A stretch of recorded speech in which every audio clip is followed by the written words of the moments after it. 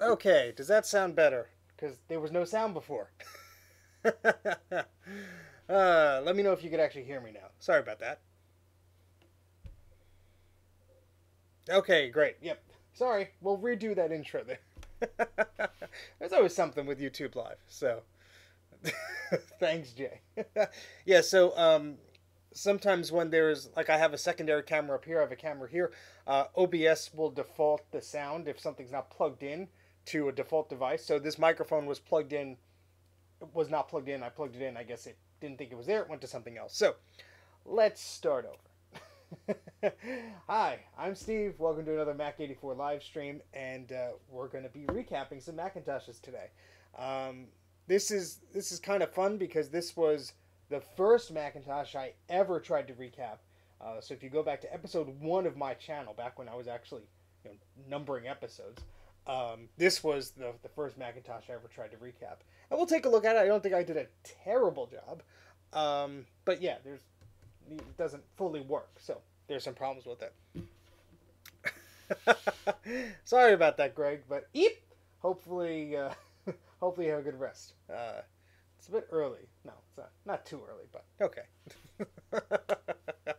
Okay, so I have my desk clear of all my soldering goodies. We'll get to that in a second. But I just want to talk a little bit about these machines. So we're going to have some fun here. We're going to... I keep reaching for the wrong mouse. And we're going to learn something about these machines here. So, all right. Oh, geez. Yeah, that's not fun. You can see I was producing the thumbnail to this video, and I got a little carried away. So, I was late. So, he's an Uber driver when he picks up Macintoshes. That's what he does. Okay, so these machines are pretty cool. And oh, I forgot to send out a tweet. I knew I was forgetting something. Sorry, guys. 1 second. I'm so unprofessional. I know. Just terrible. I always forget to do something, whether it's sharing a link in the MacYac Discord or something like that. I always forget to do something. So let me post this to Twitter real quick. Guys, talk amongst yourselves. You ever have a Macintosh 2 or a small Macintosh 2 model like this, 2SI or the full Mac 2? Would love to hear about it.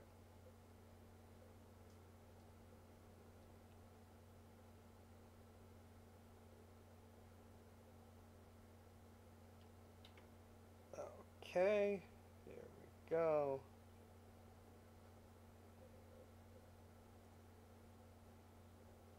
And come on. Sometimes my phone just like freezes at me. Let's see if that actually went out. Oh, I think it did. Okay, great. So let me just turn this on Do Not Disturb. I don't know why my phone's so laggy today, but anyway. All right, cool. So, back to the Macintoshes. Let's see, did anyone respond here? I did in school for a word processing course. Cool. Josh, you should be able to find the Mac Mini, determine if the Mac Mini is a PowerPC Mac Mini or not. If you want a tip, I'll show you. So, the PowerPC Mac Minis are slightly different from the Intel ones. So, here we have two G4 Mac Minis, and here's an Intel Mac Mini. The Intel Mac Mini has this little black infrared port here.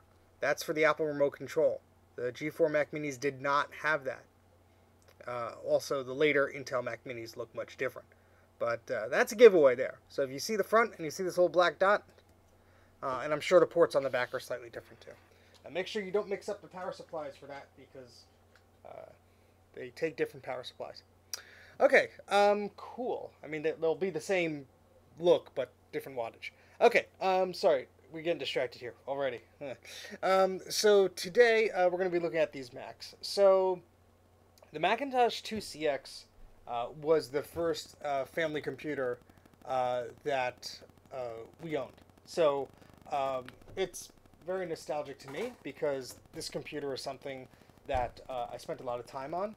I do have two of these. I don't know where the other one is. It might be still at my parents' house. I'm pretty sure I have two of these because I know I have two of these and two 2CXs. At least I thought I did. So maybe my brain is getting a bit mush here. So I already took the lid off of this. The power supply is off, and the hard disk caddy and all the plastic and everything is out of there. Oh, hey. Sorry that, yeah, I just sent it out. I was late. Sorry about that. We didn't get started much. So, basically just talking about these beautiful Macs here. So, yeah, the 2CX was the first family computer we had. There's the board of it. These are silly easy to take apart. I mean, there's one screw out the back, which normally you won't even find the screw because people were so eager to upgrade these machines and play around with them that they took that screw out and they just left the top on. So I'll show you side by side because the case is identical. In case I actually probably have the top swapped on these. But if we take a look here, we have the little screw port there. You just lift these up and there, instant access to the computer. You have access to everything you need to have here. You got the power supply. You got your three NUBUS slots here. On the 2CI, we have a cache slot there. We have your memory banks, the hard disk. Underneath the hard disk is the floppy disk drive, and here's the power supply. And the speaker is, of course, right here. So you pretty much have everything you need. And yeah. So very similar design on the 2CX. Pretty much the same, except for a few things that I'll mention. Again, we're not going to deep dive here, just giving you an understanding. We have three NUBUS slots there, and your memory banks here, floppy port, SCSI port, power supply port. You'll notice, if you look at the back, these machines look awfully similar, except there's one omission. Can you spot it? Can you see what's different between these machines?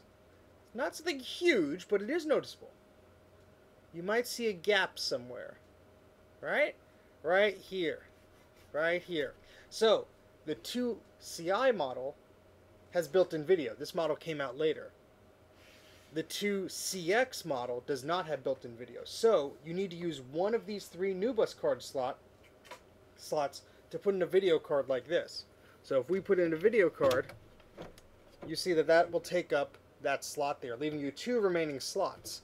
What was nice about the 2CI is even if you were using this as a server or something else, you still had onboard video. You could fill up three of these slots with networking cards or additional video cards. Here you were kind of stuck because one of those video cards was always being used up by, one of those slots rather, was always being used up by a video card unless you ran this thing headless or something like that.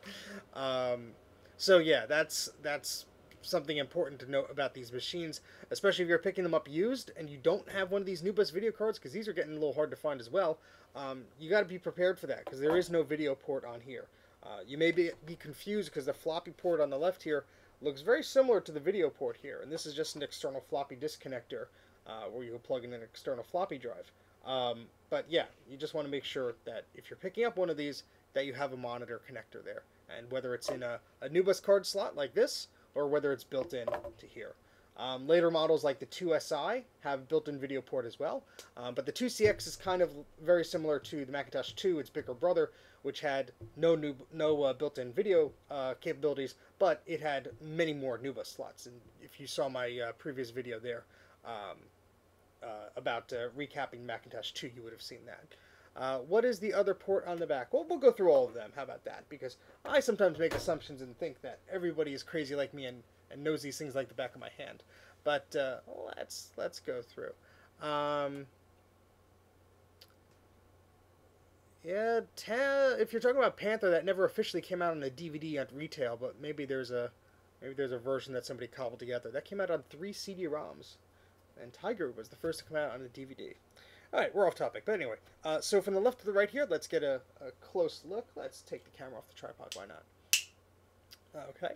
So on the left-hand side, we have our power button that will activate the power supply when that's plugged into the machine. We have an external floppy disk drive port, the same that the Apple IIgs takes. And then there's a SCSI port, so that's a 25-pin DB25 SCSI port there.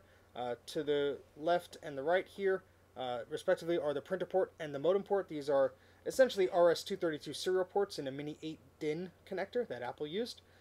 We have a sound output port. There's no microphone connectivity here, so if you wanted a microphone, you'd have to use like one of those NuBus card slots to add some capability. Or there were some serial to audio adapters as well.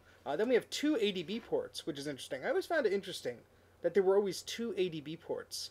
I'm actually not 100% sure why they decided to do that, because ADB you could easily daisy chain. Maybe they were just saying, hey, you know what, might as well give you an extra port there. But ADB is daisy chainable, so if you had a keyboard, you plug a keyboard into there, then there's an ADB port on it, and usually two ADB ports on the keyboard. You can plug in a mouse and maybe a joystick or a graphics drawing tablet or whatever. But it's nice that they gave you two. They did phase that out on the later machines, though. So we could see that the 2CI here has an identical array of ports with the exception of that monitor port. To the left of that is a SCSI port, and to the right of that is a serial port. But right in the middle is that monitor port. And Jay, you could take a look at these serial numbers here for your collection. I believe that's F as in Frank 12191L as in Larry 4716. And the serial number here is, let's wait for the camera to focus. Come on. Come on. Maybe? Maybe? No, you don't want to focus because you're a silly camera. Even when I use the manual tools to help this camera focus, it likes to be a pain in the butt. Maybe? Huh? Let's focus on my fingers. No? Not going to do it for you, huh? Wow. Wow. Yeah, I can send him a pic later. Anyway. Yeah, so that's the difference between the ports on these devices. So, yeah, that's basically an introduction to this. So what I want to do is show you basically how these machines work right now. And I'm putting work in air quotes for a reason. Such pretty fingers. Yeah, I mean, there was a whole sorts of use for these ADB ports. It could have been for dongles, for software protection, etc. So that's a good point. But yeah, I mean, I'm not complaining. Apple doesn't give us any ports now, but I just always found it interesting as a kid because I would plug in a keyboard, there'd be an ADB port on the other end. Could be for a trackball or something else too. So, all right. So, what I'm going to do is I'm going to plug in the 2CI first, just to talk about it for a second, because you can see this one's missing the power supply. I think there is one over there, but I know this one is labeled working, so these are very, very simple to get out, and I'll show you how to take it apart while we're doing this. So it's no problem just to take it out at all.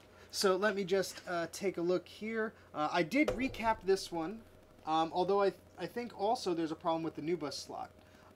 It wouldn't surprise me because the capacitors are very close. 3 of the capacitors are fairly close to those NuBus slots.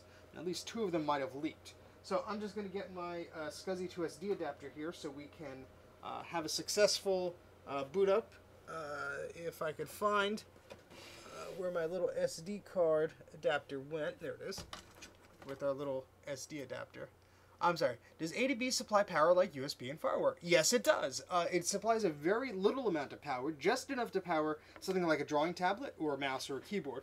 Very little amount of power. Not as much as USB, I would wager. Don't quote me on that, but I don't believe that is a fair comparison, because ADB is a very different technology. I'm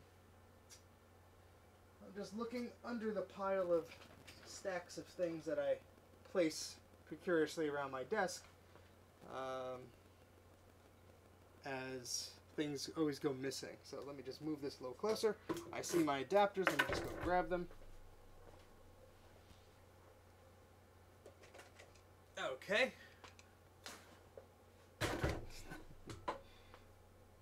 Jay probably stole Steve's lasagna. No, he did not. I'm not ignoring him. I sometimes just keep talking and why is there toilet paper on the desk? Because I use that instead of tissues to clean up this crap. I'm not using expensive tissues to wipe down capacitors and dirty boards and stuff. So I have my SCSI to SD adapters here. I have to label these little discs here, these little SD cards that I just refer to as discs. I'm a silly person. Okay, so I believe this one should work fine. Well, we'll try. I have to label these because I think we'll try this one. This one will work better. Homework disk? I'm very confused. Okay, and what else do we need? We need our little power cord, which I don't want to misplace. Did I misplace it already? Oh, shoot. I need a little power cord for the SCSI to SD adapter. Let me just... There's a lot of machines behind me, so I'm just trying to maneuver. 1 second.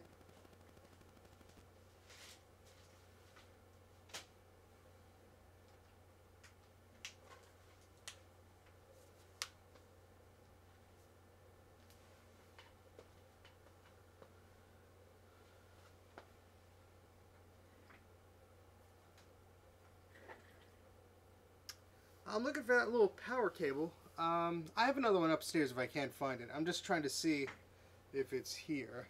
Oh, Apple said it was 5 volts. Okay, so that's a similar enough voltage to USB, but not as far as the milliamps are concerned.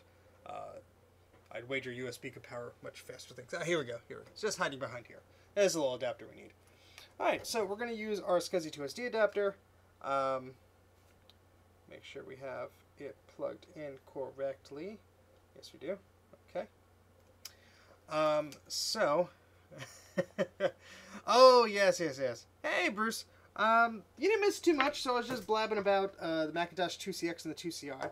So on the table here, we have a 2CI here and a 2CX here. Both I've recapped about 2 years ago or so. What I'm going to show is why I need to recap them again. Because these are the first machines I ever did. I had no idea what the heck I was doing. Let's move this over here. And there are some problems still with these machines, unfortunately. So, we will get to the bottom of it. So, what I'm going to do is remove the hard drive, which has a smiley face on it because it works. And we're going to just use our SCSI to SD adapter. Because I don't trust that smiley face. It may not work. And we're missing our SCSI cable. Isn't that great? So, it's a problem with my machines. I rip something out, I replace something in there, and then we have some missing SCSI cables. But, no need to fear. There are plenty of other machines I could savagely pull a SCSI cable from as I look around and eye my next target here. And I see one.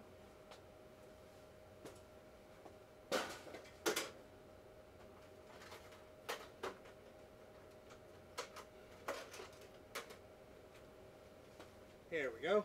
Nice long SCSI cable. So we should be okay as long as we use one end and then terminate it by using the other end. This is always fun because plugging the SCSI cable in is actually... Oh, that's weird. So I must have replaced the floppy disk cable at one point because there's actually 2 in here.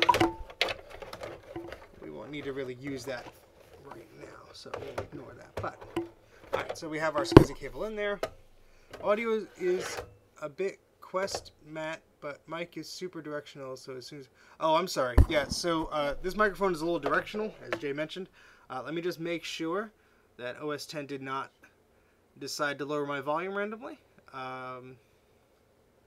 Let's double check. It did! How about that? Jeez. It's the same machine. I shut it down when I'm done, and then, yeah. I have a wireless set of headphones, but they don't exactly work with this version of Bluetooth that I have on this Mac. So, yeah. Yeah, and anything with a battery is going to be iffy. I mean, I do have a nice pair of headphones, but yeah, I'm not going to wear them for 8 hours straight. Alright, so we're going to plug in our SCSI to SD adapter here. Hopefully the audio is a bit better for you guys. If it's too loud, let me know. I appreciate the feedback because I'm not listening to it, so I don't know. Some Macintosh systems will supply enough voltage for SCSI, for this SCSI to SD adapter actually, which is nice. Not all of them do. So what I do just to be safe, I just plug in the little power adapter here. You just want to be extra careful. There are 4 pins here. You only need to supply power to 2. If you supply power to 4, you could actually burn the thing up. So you just want to be extra careful there. So this is all plastic here, so we're just going to let this little drive sit here.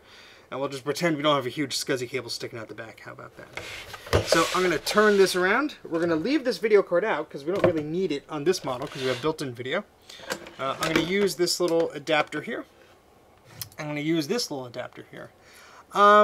Is there a difference in the cap kits? I actually do not know, but Bruce, if you're paying attention, Bruce has an awesome website that actually lists every capacitor needed for every Macintosh. I believe the 2CI and 2CX are very similar, if not the same. There might be one or two caps different. Also, depending on the revision of the Macintosh, one may have a different cap versus the other. So you might want to just check out Bruce's website there, recapamac.com.au. Just click on that. There's a little resources guide in the drop-down menu, and you could actually see all the Macintosh capacitors that you need to replace, all the capacitors for this particular system. And in fact, yeah, so Bruce said he's actually going to be adding part numbers soon, which is nice.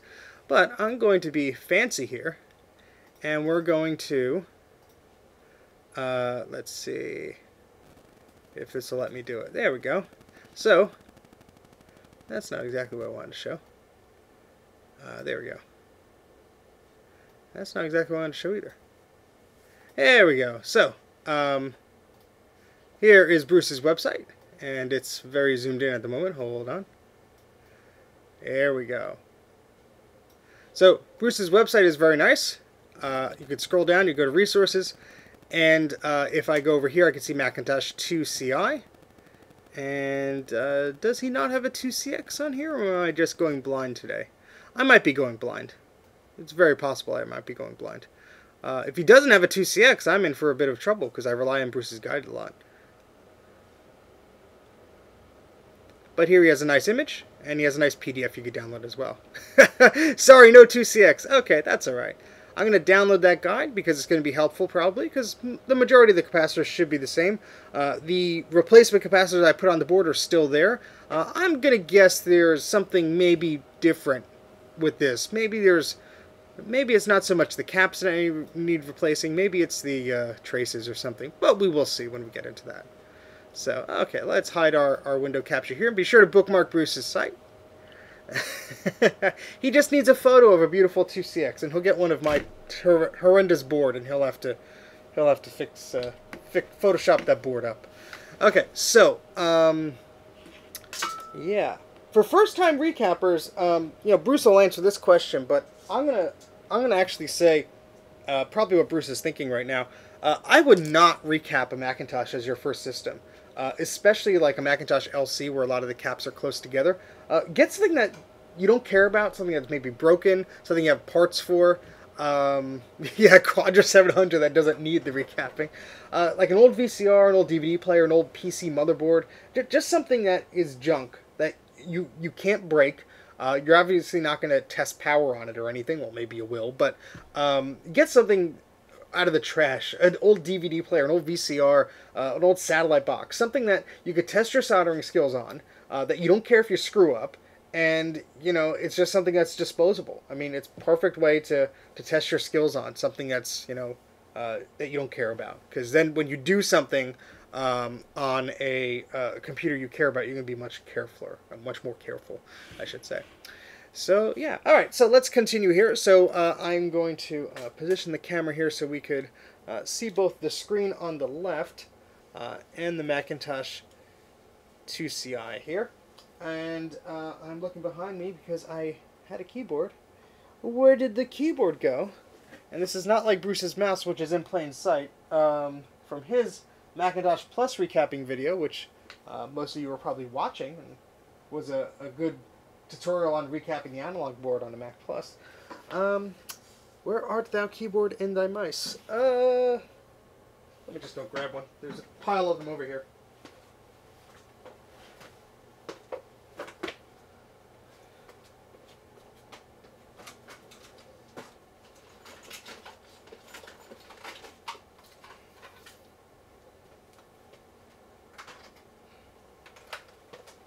Okay, so we got our ADB cable. This is actually a very liberally long ADB cable.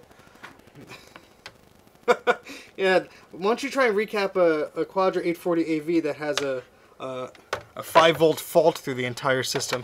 That's a fun one. Not. Alright, so plug in our very long ADB cable, and we have our beautiful but slightly yellowed Apple Extended Keyboard 2. Oh, listen to that. That's beautiful. Okay, so we're going to plug in our ADB cord before we turn on the machine. Okay. Oh, sorry. There's a lot of chats to catch up with here. Okay, cool. So I'm going to switch this to our VGA input. And we're going to plug in the power cord here. Now, one of the symptoms of this machine before I recapped it for the first time was actually it wouldn't turn on. You'd have to sort of let it sit with the power cord and let it like charge. Yeah, it was a bit annoying. So yeah, this should just boot right up because it is recapped. The problem I'm having is with the new bus slots. So this is the 2CI. We'll get to the 2XI, but let's see what happens. So the speaker works. SCSI2SD adapter is flashing away there. And hopefully this screen will turn green in a second to signify it sees a video signal there. Maybe?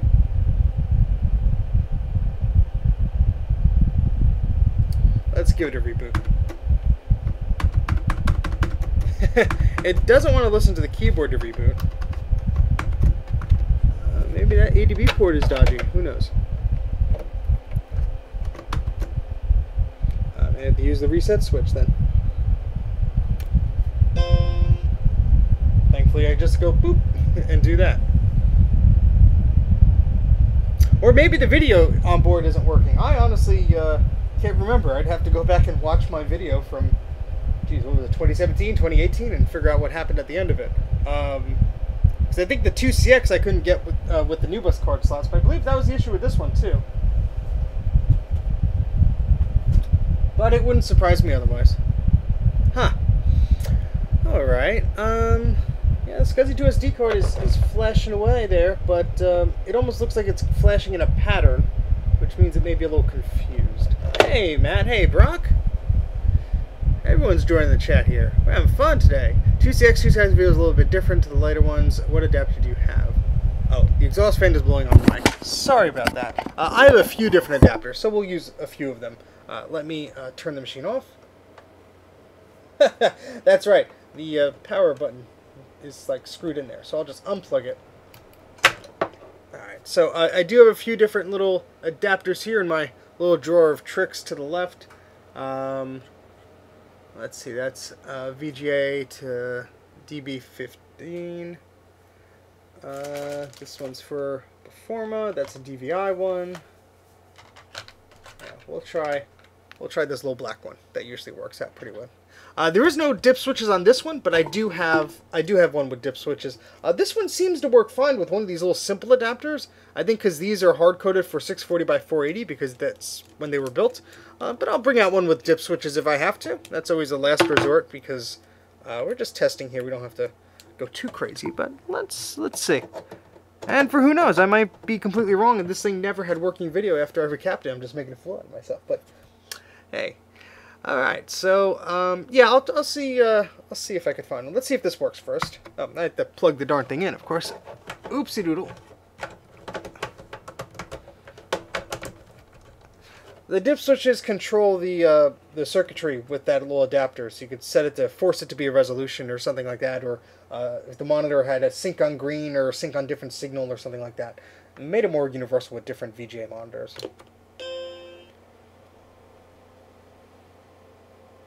Alright, so we do get a green light on the monitor. There we go. Yep, so didn't like this particular adapter, but that other adapter worked fine. It is a little confused. It can't seem to find the SCSI2SD device, although it is flashing the heck out of itself. But we can try another SCSI2SD adapter because I do happen to have two of them here. I might have swapped the SD cards around. The SD card on the version 6 needs some data on it to actually set the termination and stuff like that. So, yeah. Looking at the memory here, I think we have a full 8 megabytes of memory on board, which is much better than I do have on the Macintosh 2. So Bruce is saying, unplug the SD card and plug it in again. Alright, let's try that. I saw him do that in one of his videos. Let's see if that resolves the problem. It's still flashing the question mark there. Yeah, we could try the hard disk in a second. I just know that I had one of these set up. I might have just swapped the SD cards. Like I said, I had to label them. No excuse, I have a label printer right there. This is actually only a little 32 megabyte card, but came for free with the camera. But yeah, it's worth trying. I'm going to turn this off.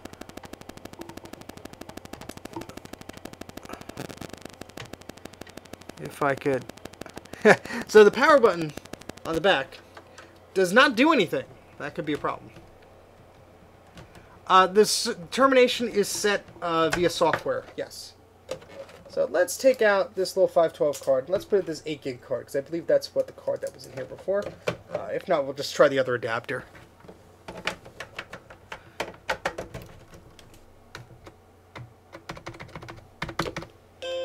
Took a few times that time. Or the keyboard contacts may be a little eh.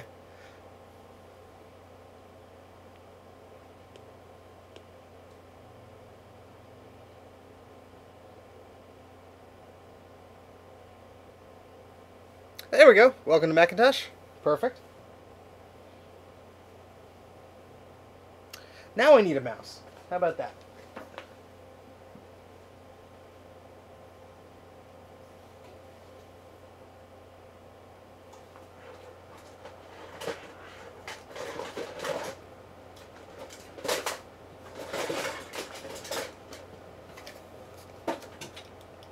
You're not supposed to do this, but I'm going to be dangerous and hot plug the mouse in.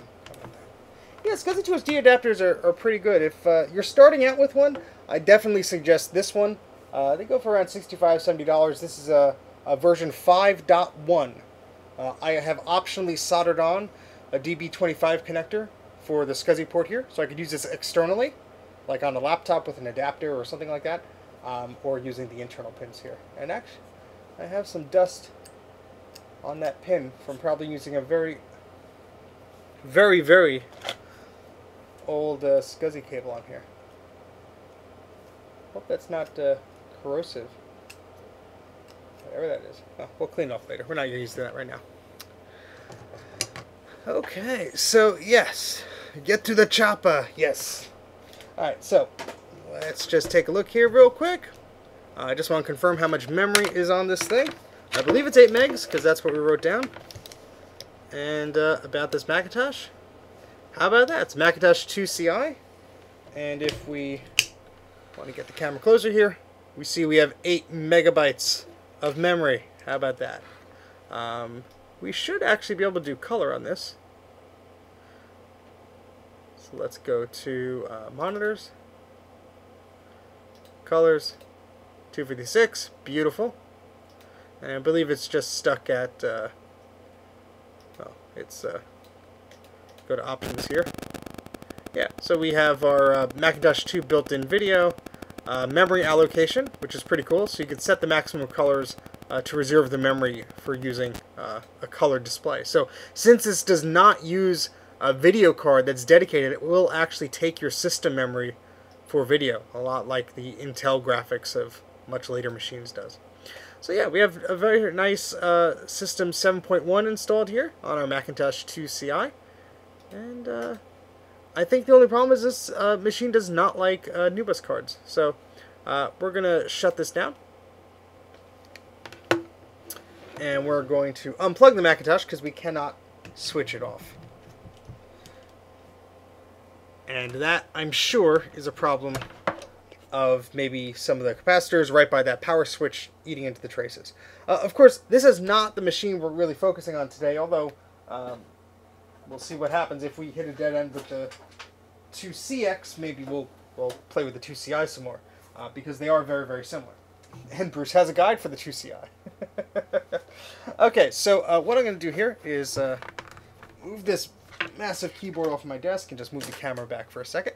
We're going to put the power supply in the 2CX case here, and that will allow us to see what happens with the 2CX. And then we could all get to criticizing my poor soldering skills from a few years ago. But that's not really fair, is it? Yes, it is. Of course it is. All right, so let's, I'm going to take the power supply out of this machine first. So let's do that. Let's unplug all the cables from the back. Again, this is a pretty easy machine to get your hands in. I'm actually going to, let's see, if we want to, let me just see how the above camera works here. That is not exactly pointed where I want. Maybe, kind of. My above camera is on like a little dinky tripod thing that kind of like does what I want it to do, but kind of doesn't. So it's not exactly fancy or professional or anything. But let's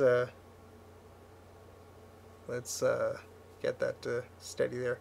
You could run a pretty high resolution depending on the video card. I've never tried to max one out, but all right. So let's move to the above shot here, where we could sort of see this Macintosh a little better. So yeah, let's get our SCSI to SD adapter out of the way here.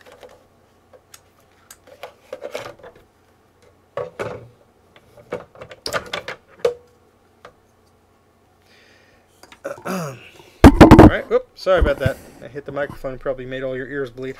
Let's take our SCSI cable out. I remember going to a PC show years ago, and there were plenty of these SCSI cables, and nobody wanted them. And they were in the trash. So I took most of them, whatever I could handle. And that's why I got a lot of SCSI cables. You never need, you always need more though, so. Alright, so taking this power supply out, if I recall correctly, is not too bad. What we have to basically do is two things. This plastic thing is clipped to the power supply, so you have to sort of, I'm going to stand up for this, you have to kind of reach your hand in here and just pull this tab back a little bit. Usually there's actually a screw here in this chamber, but mine has since been removed. And you could sort of just rest your hand, put your hand under the power supply, and just sort of lift it up. It's going to get caught on the plastic here, but that's okay because we're gonna release it. So it's up about a centimeter, maybe a quarter of an inch here.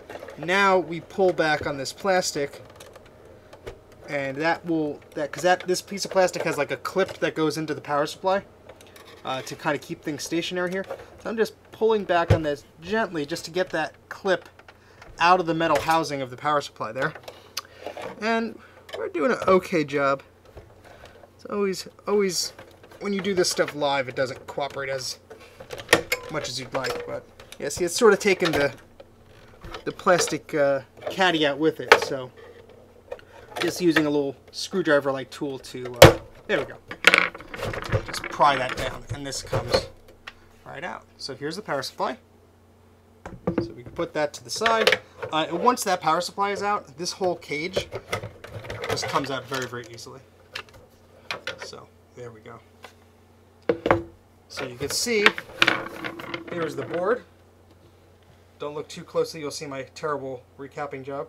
I don't think it's too bad, but I used the barrel capacitors because that's all I had at the time. So, okay, let me just catch up on the chat here.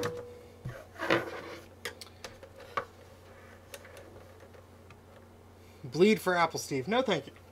I would not like to.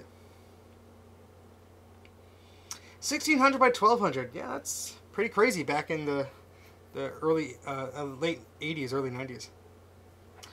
Okay, so we took the power supply out so we could test it in our Macintosh 2CX. So I'm going to take the 2CI and I'm going to put it under our desk here. We won't forget about it.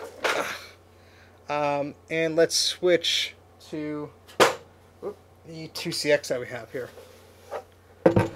So I'm gonna switch cameras real quick. There we go. And so I'm going to show you. These are the caps that I put in here. I'm not, this is my first recapping job. I really did not know a lot of what I was doing. I'm just going to try and hold the camera still here for a second. So we have these barrel capacitors here. I bent the legs in a weird way so they would fit through the holes and blah, blah, blah. I used some flux. It's not the best, but this is definitely something that I want to redo. It's not the neatest job. I've replaced all the capacitors, even the ones by the NuBus card slots, the bigger ones, the axial ones. Yeah. So, but we will see what this machine does when we try and power it on.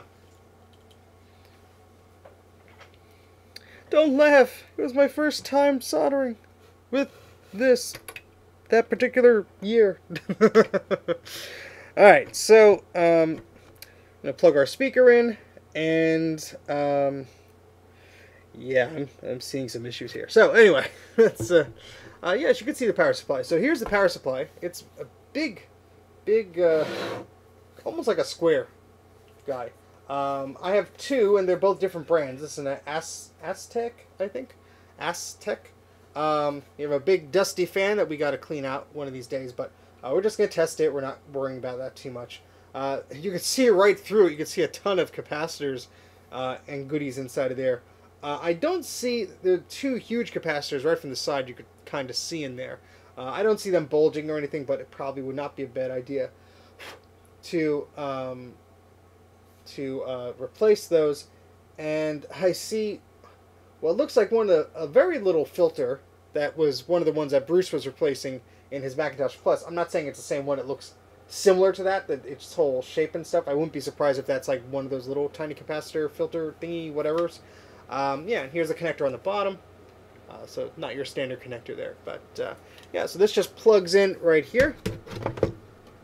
And very poor placement of this capacitor because it's a barrel one and it's standing up, and of course the power supply sort of rests right on top of it there. So, okay. Yes. Okay, so to prove that this machine works, we're just going to turn it on without, well, to prove it powers on. From what I recall, it powers on. We'll see if it actually does. Yeah, so we're going to plug in. All we have is a power supply plugged in, the speaker. We don't have any discs or anything like that. There was an LED. Yes, there is an LED for the power, so we'll see if that works. And, yeah, let's see what happens when we try and turn this thing on.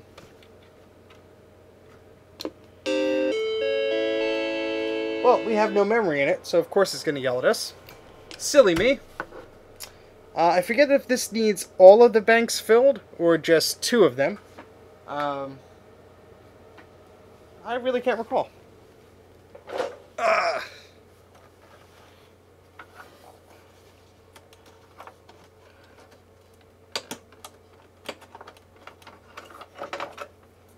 Let's try, we're unplugged here. Let's just try with two and just see if it gets happy or angry at us. I would not be surprised if we have to fill every single slot. Now these have the plastic holders where the 2CI has the metal clips, which are, in my opinion, much easier to work with and much less of a risk of breaking something.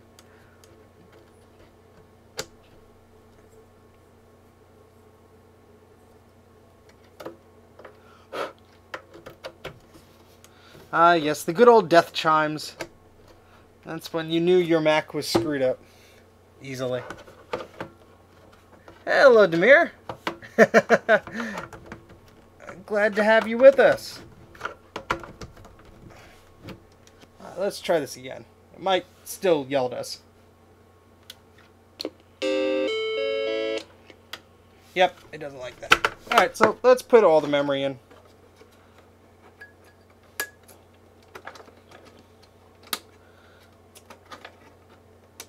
I do have other memory. I was playing around with it on the Mac84 episode or something. I think I showed it to the camera, but I don't recall where that is right now. It's probably in this mess over here, but I just have this 2CI on my lap, and I'm borrowing its memory modules here. As best I can. I should actually just... There we go.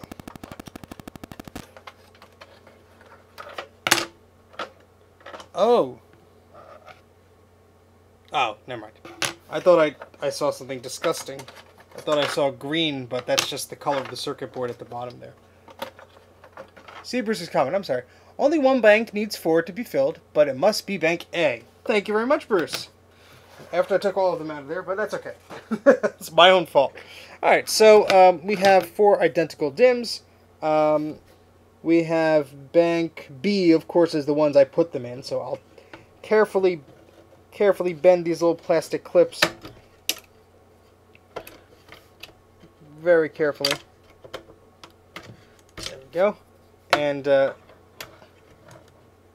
put these in bank A.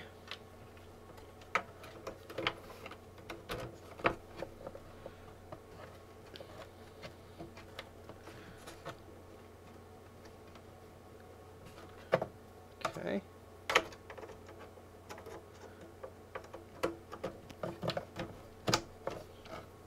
Okay. Sorry, we're like 47 minutes here and I haven't recapped the darn thing yet, but just for my own sanity, I want to see what happens before and after here, so we don't get any guesses of, wait, what did it do before? What happened? Alright, so let's plug this in again.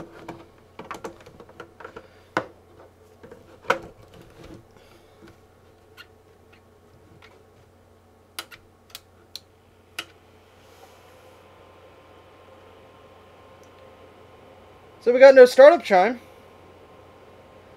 That ain't good. It's not my father, I swear. So, we don't have a startup chime, but we have a green LED on the front. All of bank A is filled. I'm going to just make sure that these are completely in here. And they are all 1 megabyte, so that should not be a problem or anything like that. I'm just pushing the power button on the back here. So the fan's running. Very curious. Very curious.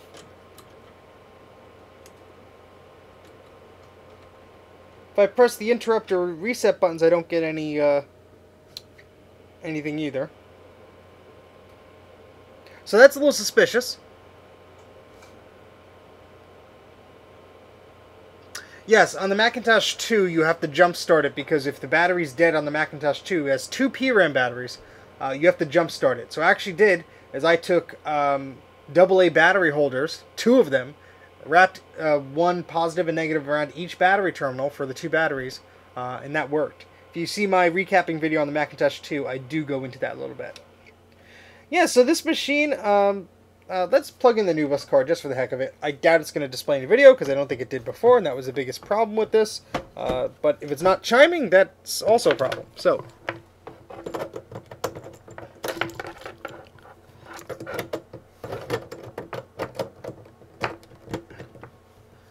okay. Alright, let's try that again. Yeah, so the monitor is still acting like nothing's connected. I know this new bus card works because it was in our Macintosh 2 before. But yeah, it could be a number of things. What's interesting is it will make the death chimes, but it won't make the happy chime. So something is not right here. What I will try and do before we just take the board out and desolder all the caps on here, I'm just gonna take out. There's 2 different brands of memory modules in here. It should not make a difference, but who knows? So I'm just gonna put in all of the same make and model here. It's the exact same speed and everything.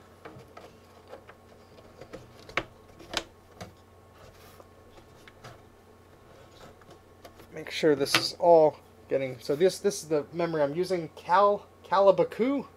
The heck is that? Cal-ABCO. Yeah. Anyway, let's plug this in.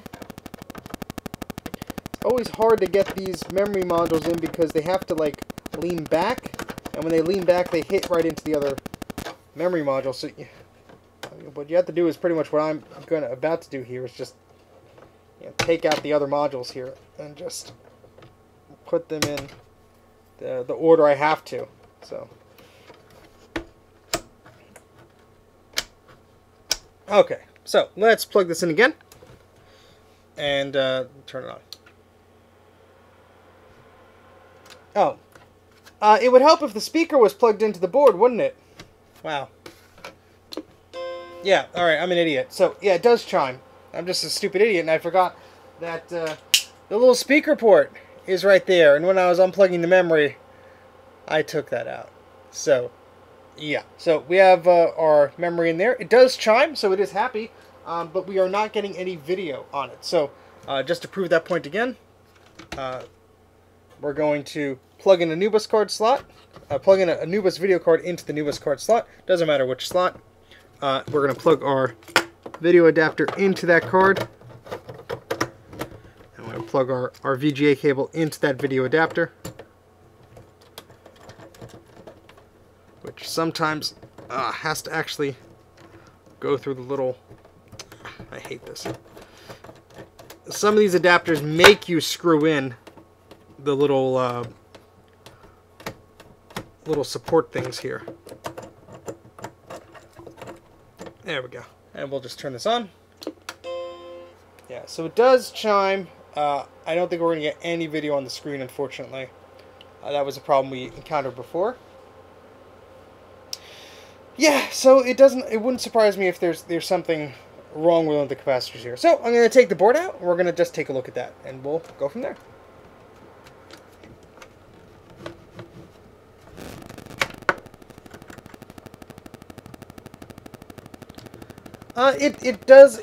It should, floppy just started shooting from the diskette drive. Yeah, there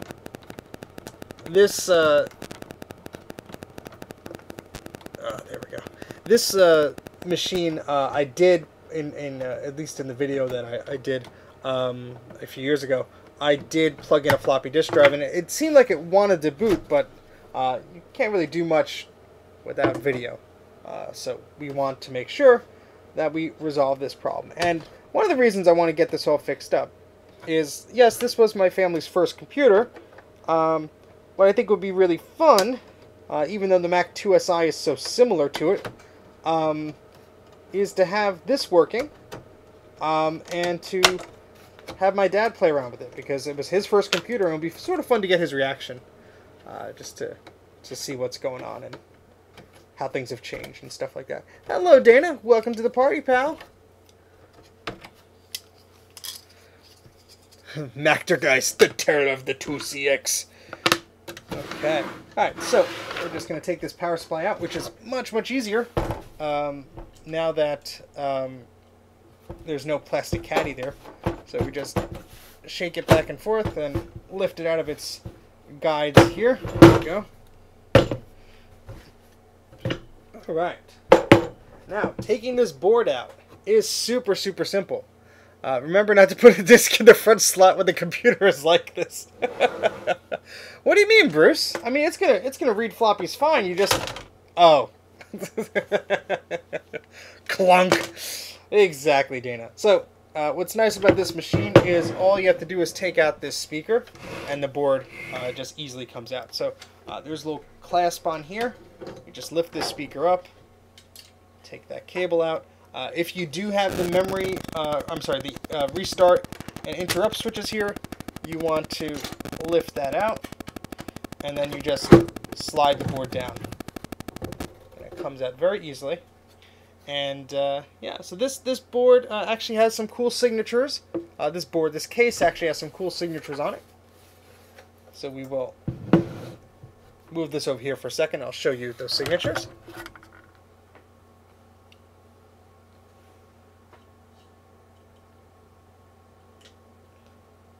You didn't miss too much. We were just playing around with the 2CI and 2CX, showing that they do need some recapping, and we're about to get down to the business, as it were, in a second. So here are some of the signatures here.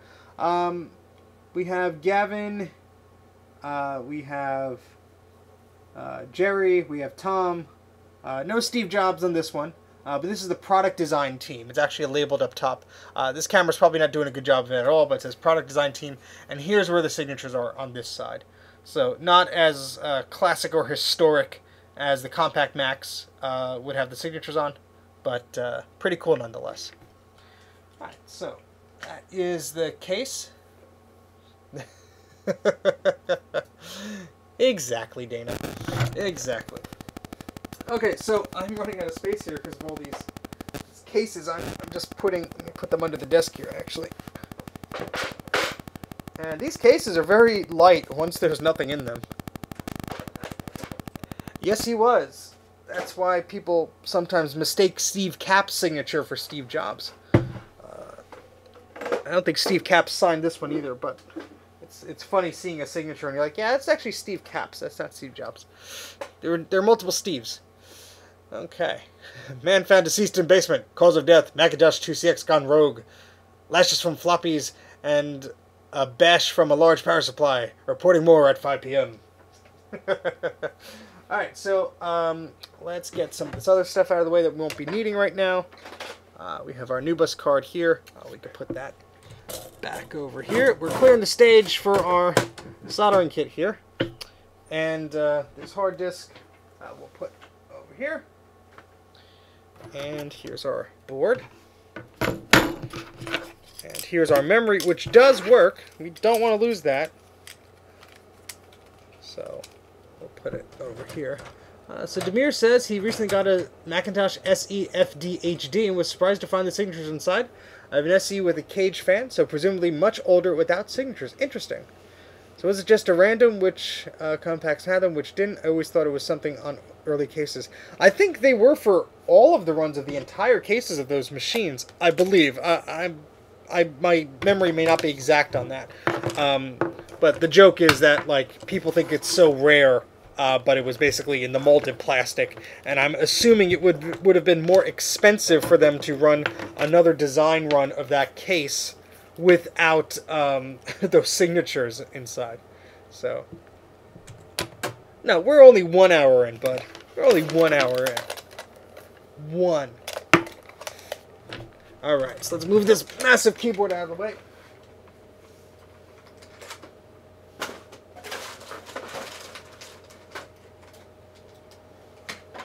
And let's get our recaps, our solder and heat station on here. Jay's always surprised and never surprised at the same time. That's how Jay rolls. What is left of the poor Motorola. Rest in peace.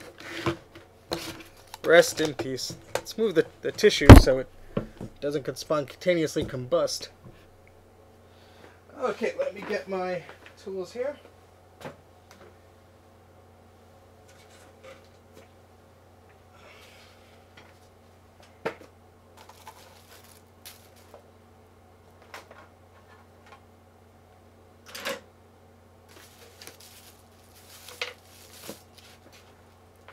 Okay, so here's the block of wood I'm using so I don't destroy this desk entirely. I only have some junk I gotta clean off of that in a second.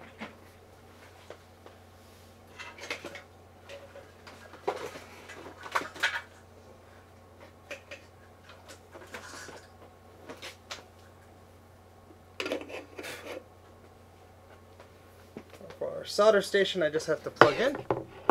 Welcome back, Matt. Okay, we'll be moving that in a second. I just got to get everything on the table.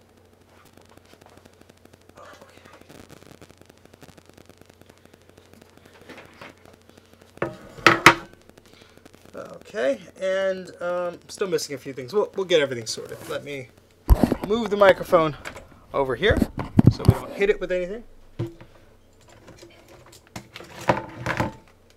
Give ourselves as much room as possible for our hot air station here.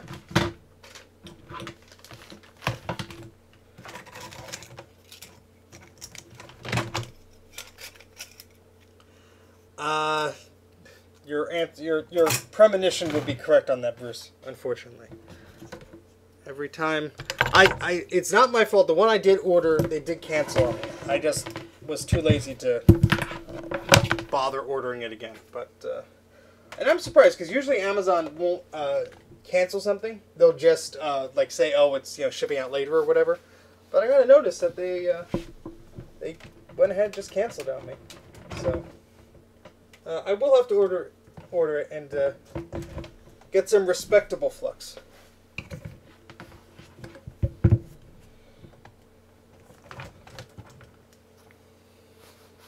Apparently it does. Apparently it does. Okay, and I have a little box of stuff here I have to get.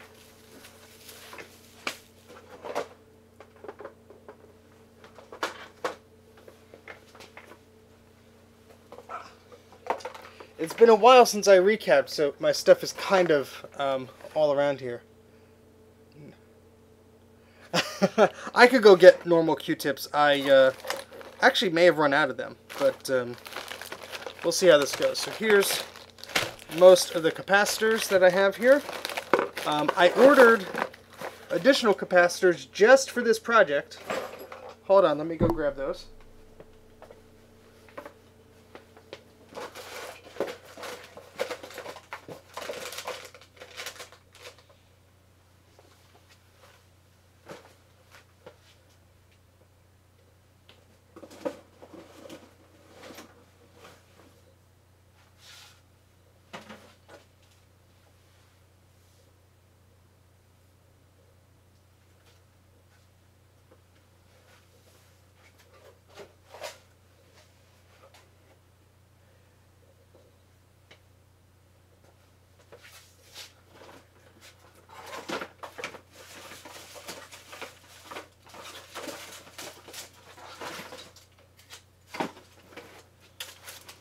I believe here are some of the axial capacitors I needed. So this is what we'll have. Be prepared. Yes, I did have. I did order the axials, and these are, I believe, the right ones. These are 470 UF, 16 volts, and that is exactly what these are here. So these are proper capacitors, the ones I should have ordered in the first place. So that's that. Let me make sure I get the rest of my goodies on the table. Hold on. We're almost ready to go.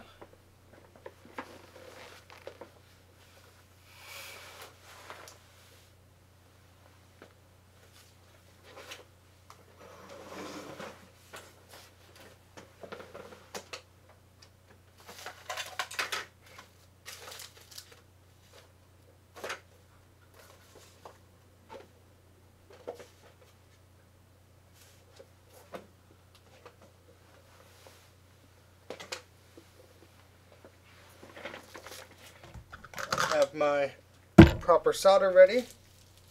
I need to find the flux that is not admired by many.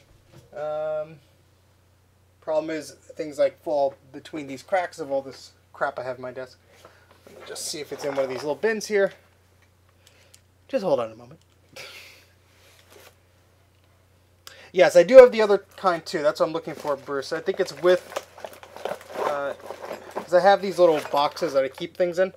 I just have to make sure where my boxes are, because it should all be in the same place, but in reality that never happens.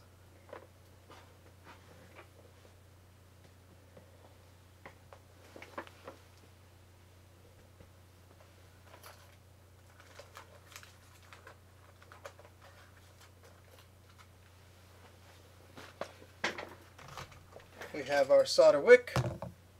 Sort of like a puzzle, a very, very disorganized puzzle. That's my fault, but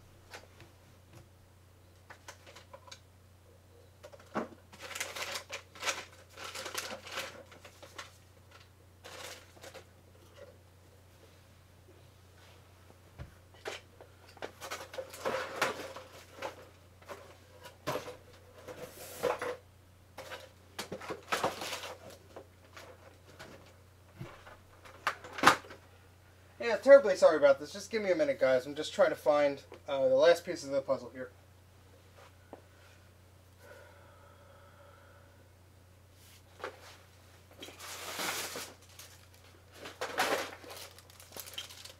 Some more capacitors.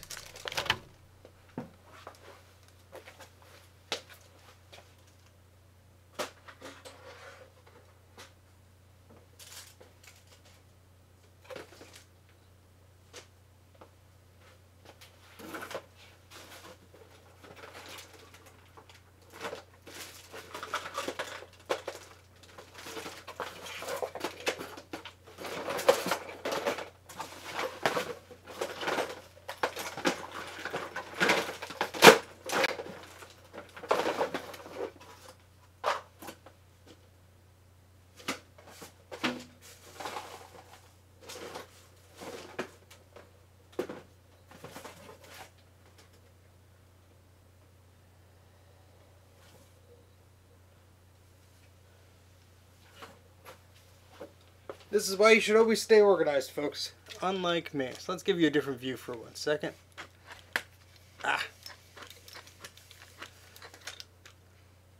There we go. So, we almost have everything here. We have, and Bruce just put in the list, how about that? So, we need 947 microfarad 16 volt capacitors. These are the 10 microfarad. These are the 47 volt, so we have those. Let's see, and we need 2 of the 10 microfarad. So that's not these ones. That's not those. That's a 16 volts, 10 microfarad. That's these. And then we need 3 of the 470. That's these. And I have the others. I'm just looking for.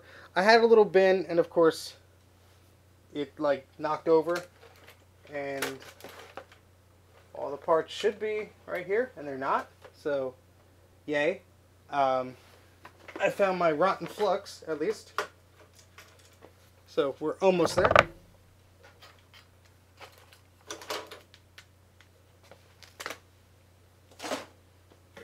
Check my little bin here where I keep all of my fallen batteries. Yes, I need to put Bruce's eye up on one of my monitors here.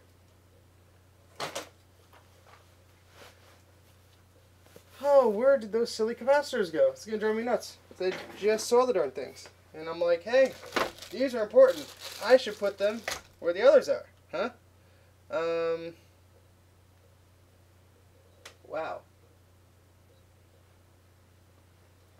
This is terribly not exciting. Sorry, guys.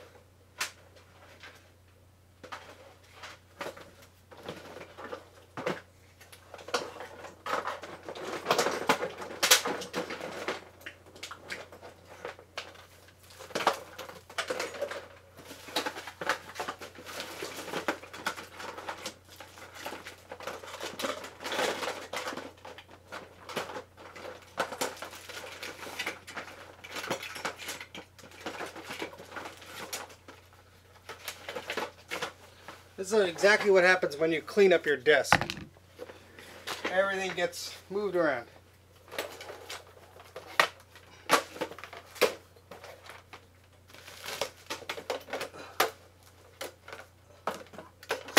Well, you know what? We'll get I guess a start, and Sorry about that. I really need to be more organized. I really do. I really do. Because I took everything off my desk I was cleaning up, and so my desk was fairly cleaned, and I lost some of the capacitors that I ordered, and yeah, that's frustrating. But all right, well, we'll get started, and when we get to that, we'll get to that. Let's see. We have 47. Yeah, so the one I don't have are the two that go here. So, yes, you would be busy for days and days and days, which is, so that's something you like doing? Stop on by. I'll put you to work.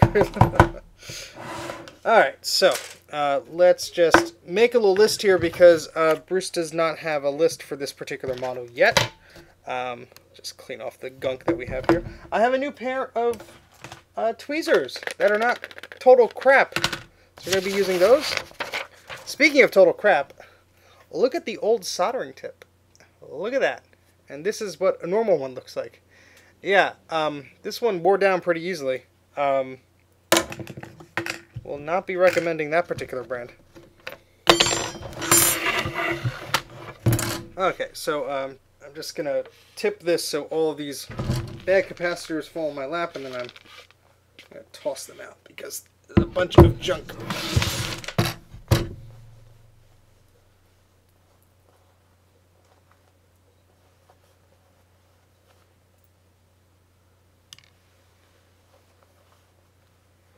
Okay, alright, so this is a bunch of old junky capacitors from some Macintosh LC2s and such. So let's throw those out. Alright, this one I'm keeping. This was an interesting one. Do I have my microscope plugged in? I should. Let me make sure I can reach it. Because we will be needing it for this one. Let's see if it's plugged in. Yes, it is. This capacitor has a crack in it. This was an interesting one because I was doing a Macintosh LC2. This capacitor was cracked, and I was like, what? So is this cable seriously not long enough, or is it just caught on something? It is caught on something. Brilliant. Brilliant. Let's, oh, what happened now?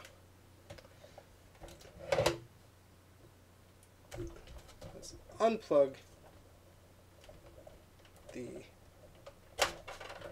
yeah, it's wrapped around a bundle of Ethernet cords, so we'll undo that and plug it in there. There we go. Okay, let's just switch to that camera real quick. Oh, I have to find it on the list here because it got a little confused. Okay, so let's swap over to that. Yeah, let's make sure that's visible here. Okay, so well, I just wanted to show you as everything falls off of the Mac Mini. That's why I usually don't put cables directly on top of it, but oh well. So it's not the best microscope at all, but look at that. That has a crack right through it. Now, it wasn't burned like that when I got to it. I was desoldering it, and it got a little crispy there. But that mark, that curve, is actually a crack. So, yeah. Interesting.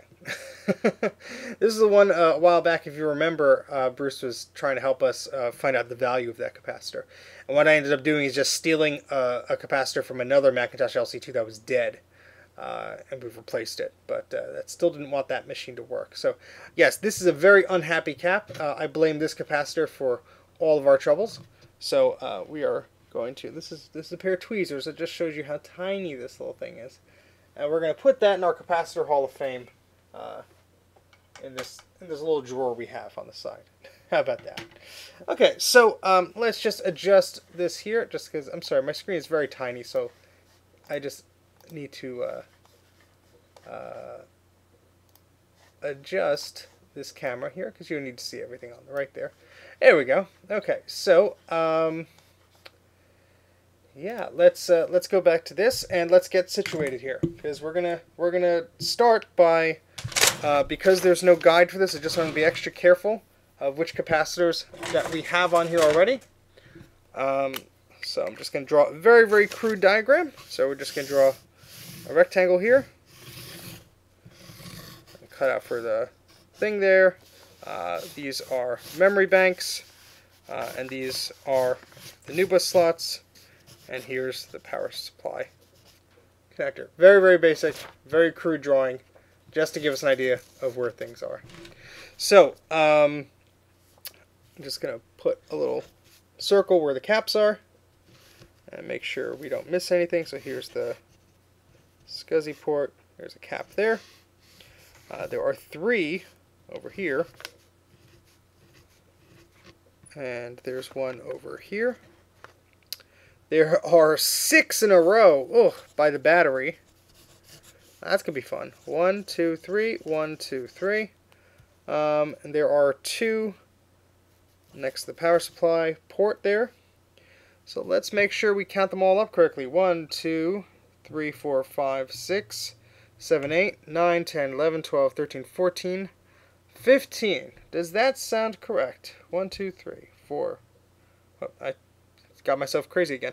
6, 7, 8, 9, 10, 11, 12, 13, 14, 15 capacitors in total. There should be 15 capacitors. Does that sound right? I could just take a picture of the board, but I want to write this down, and I want to just keep referring back to my phone, which is usually over there. So, yeah. So these are all 4716. 16 volt. This little one is the same. And this also, if I come back to this tomorrow or whatever, let's say we don't finish or whatever, how unlikely would that be? I have everything just written down already. So these are the ones that we, this one of them is a 470 UF 16, and this one is the 220, 25 volt. And all of these should be the same. Yes? No, actually 2 of them are the 10 UF 25. 10 UF 25 volts. Let me just get a little closer here to make sure.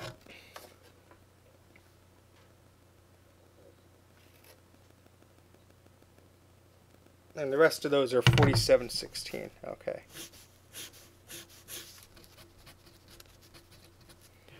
Okay, and this one here is 4716. Okay.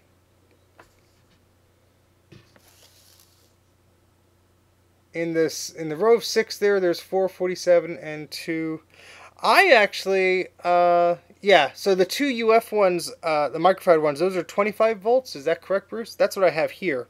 Although I could have made a mistake when I was putting them on a while back. But yeah, so I have 447 microfarad 16 volt, and I have 2 10 microfarad 25 volt. That's what I have. So I'm just double checking everything here. So for 11, yep, so that's 15 in total. Cool. Alright, so we have our diagram here. Macintosh 2CX. Today is February the 12th, 2020. There we go. Says UF. Yeah, I am weird. I say things both ways sometimes. Alright, so let's just get this board over here. Oh, I do have a little fan I got to blow away all the hazardous smoke from me breathing in. Please allow me a second to run upstairs and get it. So, oh, interesting. All the caps I'm replacing are 16 volts. So those were 25. I'm going to replace those 2 first. I mean, I know you say, Bruce, that you could go up on the voltage, but Maybe that was my problem. Well, we shall see. Let me just run upstairs real quick. I'll be right back.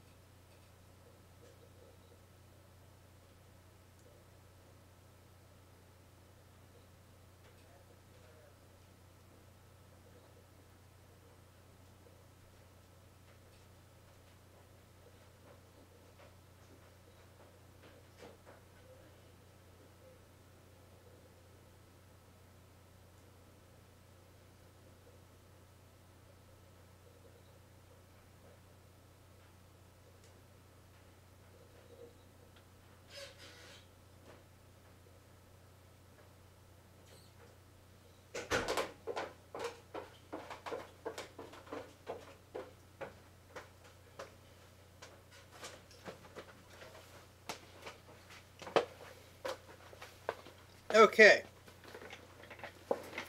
What did I come back to? Alright, so here's just a little fan. My wife ordered a fan for her desk at the office. At her office. And she didn't realize it was a 2-pack. So, free fan. Woo! Alright, so it's USB powered. And I'm sure this will blow directly into our microphone. I say it's USB powered. The computer it's connected to should be on. Oh, the monitor's not on, and the monitor has the USB port built into it. There we go. Woo! Of course, you can't see. Well, now you can. Well, kind of. Yeah, so good. It's a fan. It blows. That's good. All right, so put that over here, and let's just. Oh, that's right. I did have these little soldering tips that I put in my drawer here. So if all else fails, I could also attempt to use those. But I think the ones I have right now are okay. All right, so let's get ourselves situated here and get started. So make sure that our hot air station is over here. That is turned on. As I said just before I ran upstairs for a second, I am curious if the reason this doesn't turn on is that these two capacitors are 25 volt. Now, they are smaller. I will show you on the 2CX. Again, this is the 2CX verse, and everyone. That these two capacitors are smaller. Oh, come on, you silly camera. These are... Oh, my goodness. I'm not happy today, huh, camera? Let's focus, shall we? Let me open up. By the time I open up this manual camera focus control panel thingy, it usually wants to work, but let's there we go. So you can see the two capacitors on the left there are actually smaller. You can see C15 and C16. The footprint is smaller too. That's what leads me to believe these are a little different. Bruce, if you want to Google something real quick just to see, if they're supposed to be 16 volt, that's perfect. But I'm just a little curious because I don't think I would have erroneously replaced them with the wrong one, but who knows? Maybe I would have. This is me, after all, we're talking about. So yeah, let's put this back on our tripod here. Okay. So anyway, let's get that there. We have our snips for our solder braid. They're definitely meant to be 16 volt. Okay, and and they are 47 microfarad. Is that correct, Bruce? On the 2CX? Or is... Oh, let me just scroll up because you just said it there. Oh, 2 microfarad, 10 microfarad. Okay, so 10 microfarad. Let me write this down. Where'd that pen go? I was just using. There you go. So these are supposed to be 10 microfarad, and they're supposed to be 16 volt. Now, again, 10 microfarad, 16 volt. Again, I remember you saying in a video, Bruce, that it shouldn't really make a difference, but just for argument's sake, we're going to do those first. Just, who knows? I don't know. I know exactly where these are. These solder joints are not looking the best at all. Probably didn't use enough flux first time around. Ooh, and I'm seeing... What is this? Hold on. Let's get the little microscope in here. Ugh. Oh, that's a problem with having computer mice and everything everywhere. Let's see what the heck this is under here. So that's a chip there. We don't want that. We want... Look at this. This is under this this thing. This something goopy under there. Let's see what the heck that is. I would hope not, Jay. I mean, I get excited about old computers, but not that excited. I mean, I don't know if I'm comfortable with lifting this entire thing up. I mean, it is flexible. Heatsink goo. Ah. Okay, so maybe that has moved around at some point. I guess that was flush at one point. So, thermal paste. Okay, well, that makes me feel better that I didn't, like, goop the heck out of this thing at some point for no reason. Cool. Alright, so let's put that to the side here. And, okay, so what I'm going to do is I'm going to, like I said before, I'm just going to... What did you do to that poor 2CX? Hey, this is a long time ago. I'm trying to fix it now. I was doing my homework. So what I'm going to do here is take off those two caps here. I'll just try those two first, just for the heck of it here. So this is going to be interesting. I have not done this in a while. I need to... what was I? Oh, where's my... That's why I'm missing the... I got a new one of those... little copper thingies that clean the soldering iron, which are very, very important. And I found it while I was cleaning up, and here it is. Here we are. Ah. So let's take a nice brand new copper thing and put it... Only the finest of quality, I'm sure. This is probably not the best, but... no, yeah, this little thingy. That's what I meant. Okay, so let's... Okay, get our disgusting flux that we should stop using. And let's take our little tweezers out from Micro Center here.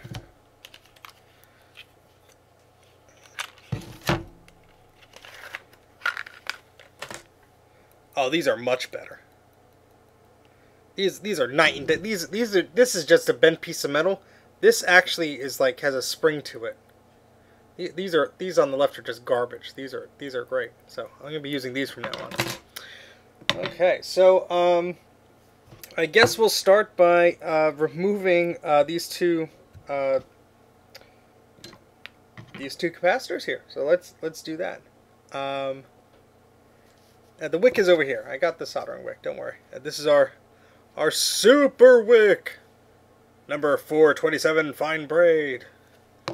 Okay, and then we got our 1 pound of solder there.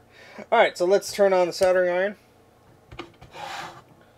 Set it to, what is that, 400 degrees Fahrenheit. Why do I have this mouse pad here? That's just begging to get destroyed. Move that over.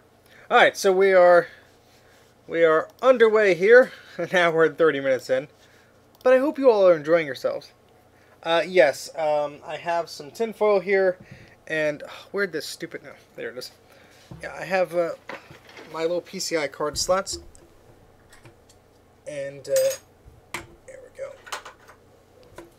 See, I just moved everything all over the place when I was moving things around here, but we're all good here.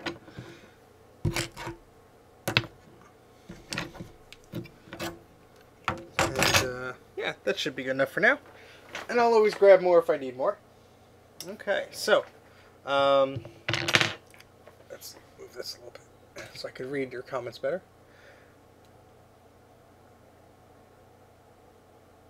Black container is alcohol. Oh, the alcohol. Oh, shoot.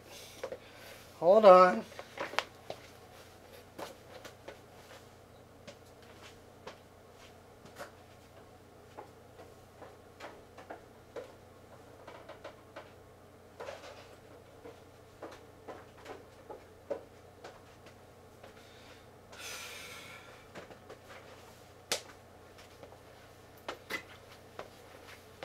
Alright, here we go. Dollar store bins. I have dollar store bins. They're all filled up with other crap. When you have over 150 computers and their accessories, you fill up stuff real quick. So, alright. I do need a bin just for my soldering stuff because I have like these little things and then they get full and I use other ones. So, yes, I will be doing that. So, let's take those out. Let's put some of this in here.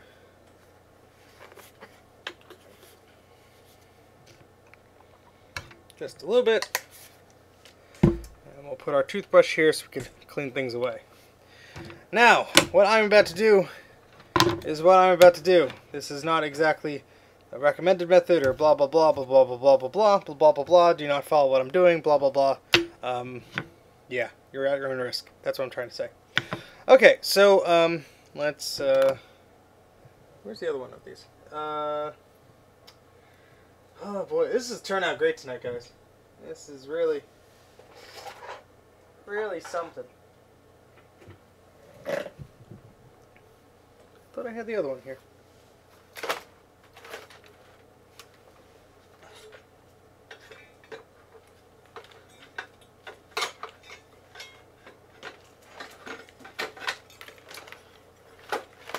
We'll use a Mac Pro one if we have to, but there's not too much plastic around here. It's just this little piece here, so just getting everything ready. All right, so let's see if our soldering iron is hot.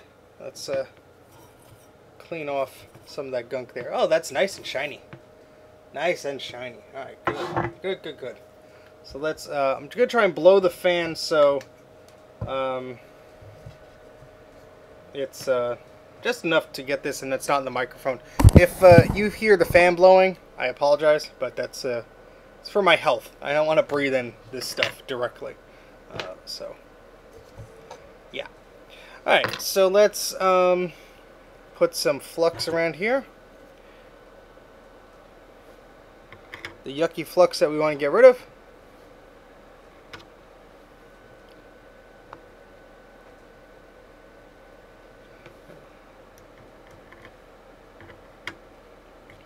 So I could just apply it liberally because I don't care. I want to get rid of this nasty, nasty flux.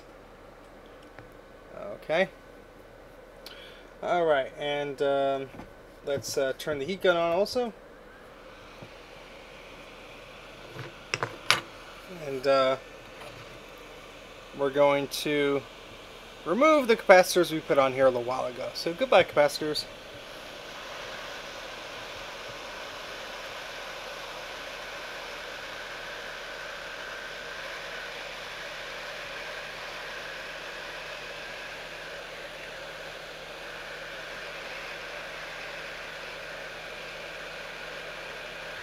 Actually, these ones, there we go.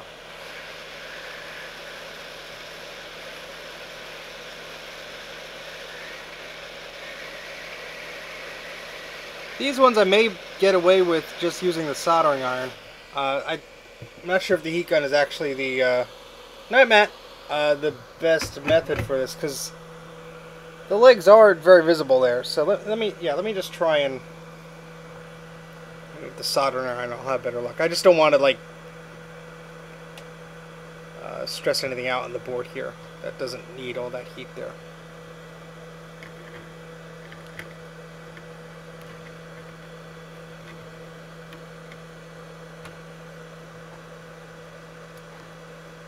Yeah, That's what happens when you don't do something for a while. You make mistakes.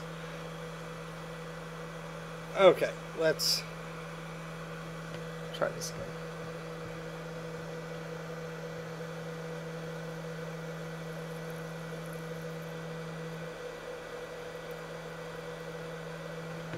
So these did not go. These are through capped capacitors, but I did not.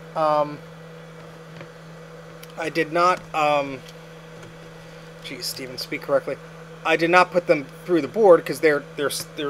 I use them as surface mount, basically. Is what I'm trying to say.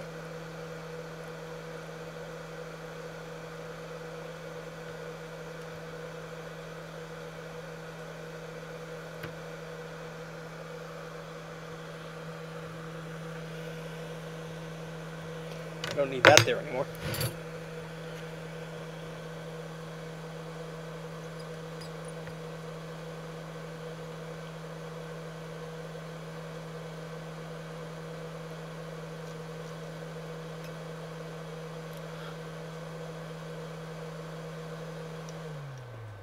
This is very stupid of me because I could easily lift the pads on these capacitors.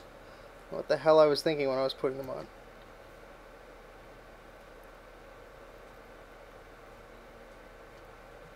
Well, hopefully I didn't destroy anything there. This one is easier because it's upright. Let's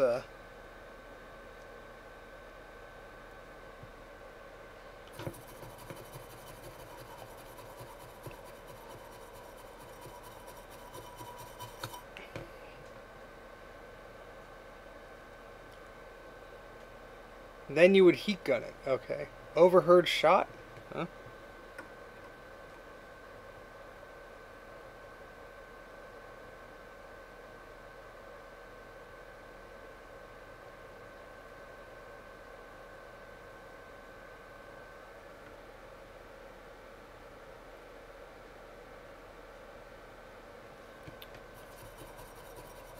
Oh, overhead camera.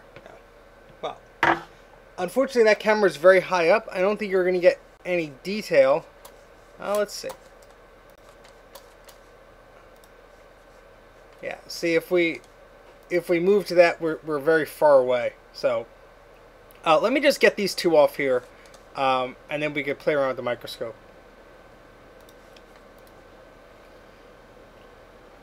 I don't have that fancy of a setup here. Oh, and I just noticed there's some corrosion on these chips here. I mean, that could easily be. Oh wow, yeah. Okay, we're gonna. I think that pad lifted up a bit. Awesome.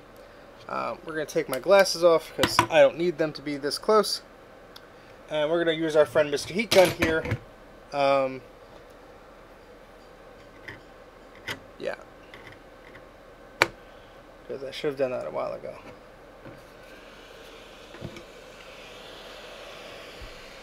Let that heat up.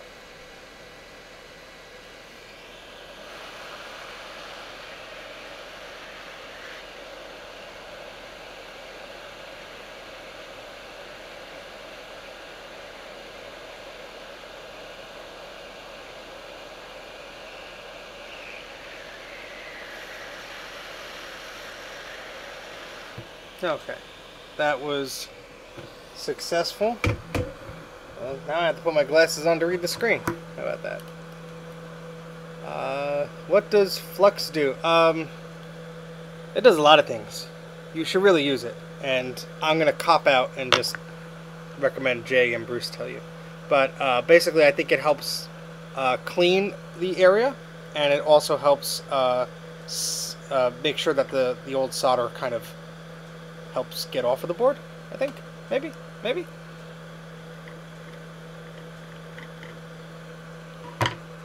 So we put some flux on there. I'm going to use the solder wick and get some of the oxidation. That's the thing I keep forgetting. Let's get that old solder off of those pads. I don't think I did use a wick when I did this last time because I was not educated. I was dumb. So let's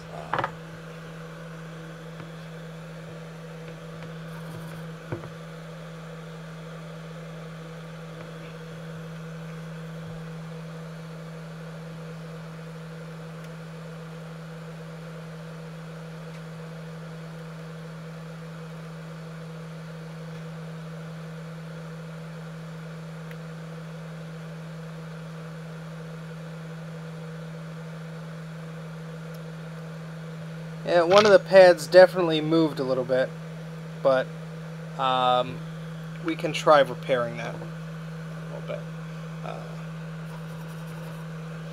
Okay, yeah, let me take all these caps off because I don't know. I have a this is very stupid of me to put these here because I don't think these are going to be easy to take off. But I mean, I want to do this right, so let's get this little heat guy over here.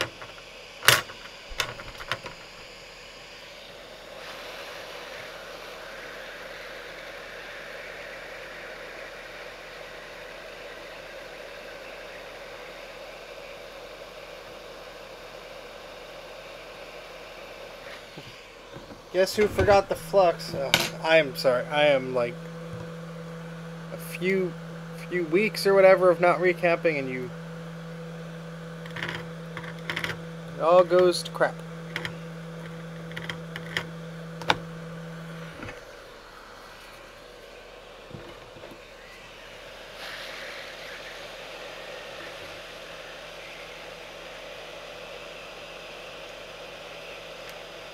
Well, it's sometimes it doesn't make the one you want to come off, but it'll make the one right next to it come off.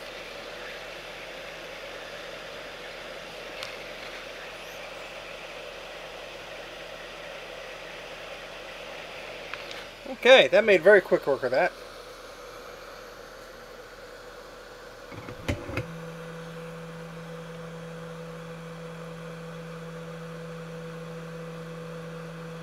You know that one's not socketed to the board. How are you going to install an accelerator? Oh, you mean the processor? I don't know. You're referring to the CPU?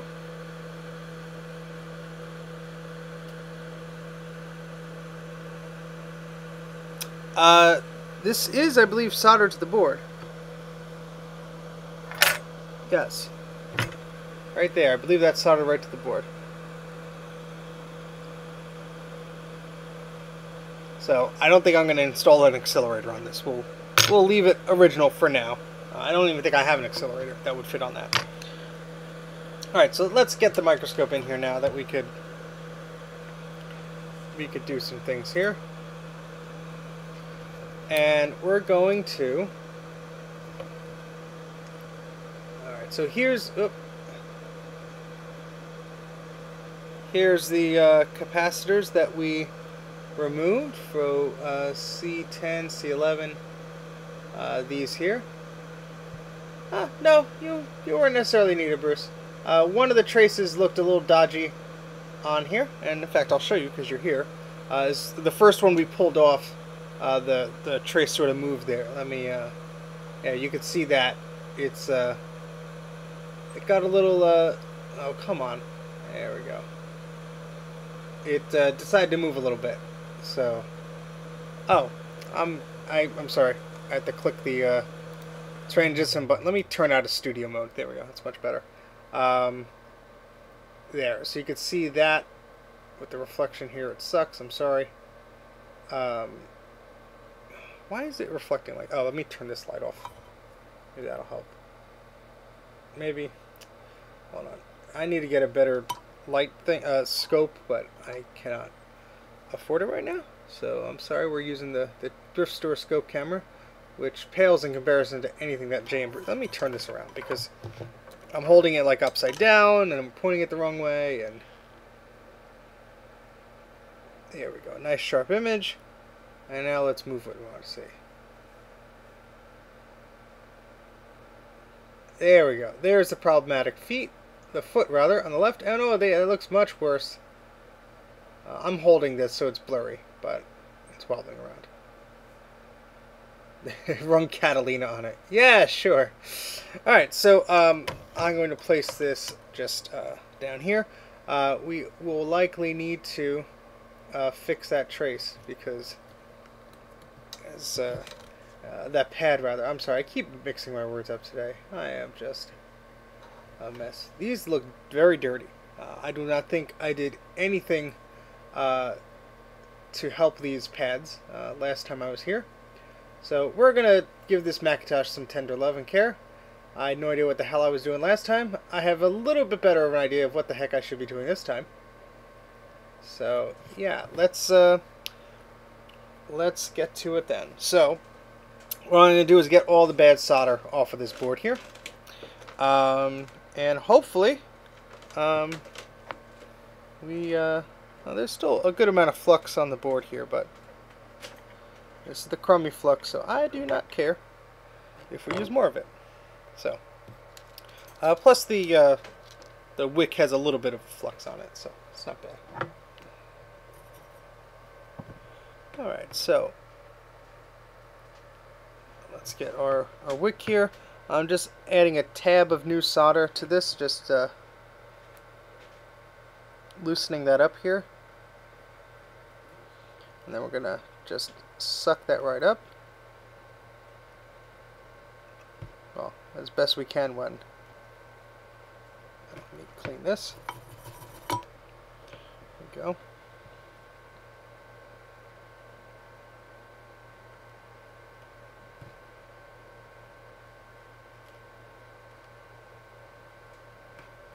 Alright, that looks a little better.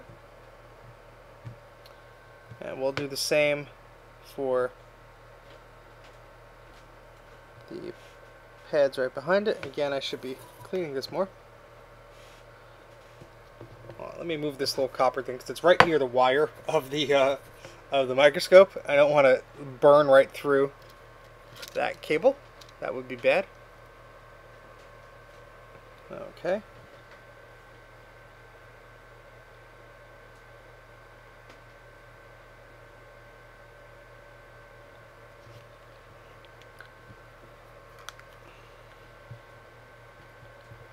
That's right. This is, there we go.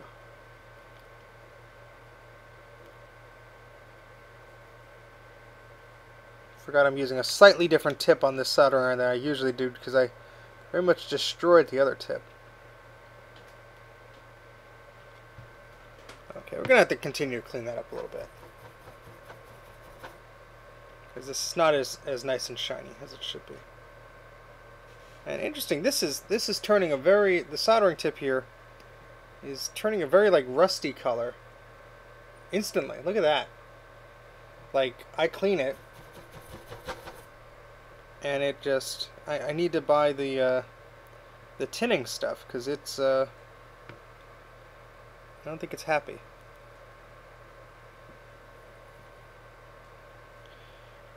Yeah, that's a little bit better. It was just too bare there for a second. So yeah, let me clip this wick here.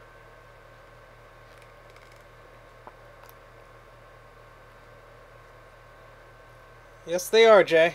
I do have another set I could switch to if needed. Let's add some more flux to it. Yes, Trina, I was reading your mind. How about that? As if this crap wants to actually get onto the board there.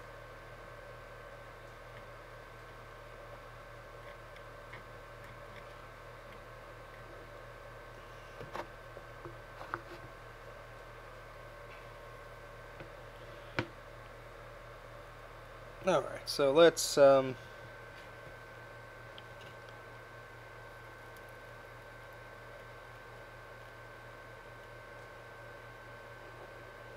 might have to scrape away some goo from those pads there.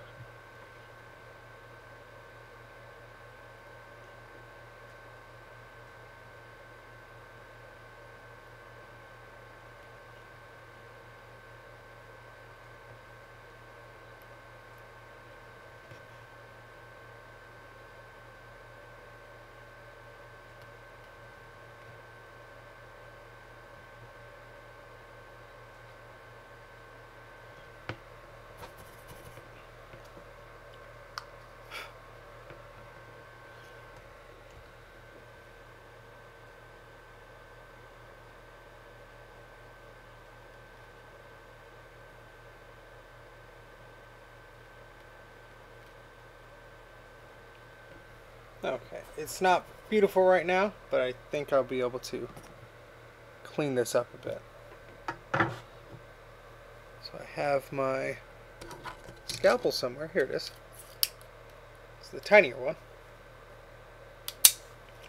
But yeah, let's. I'm gonna make this bigger on my screen here, because unlike Bruce's microscope, mine is not optical. I can only see what's on the screen. So yeah, just trying to see. Let's see this one here.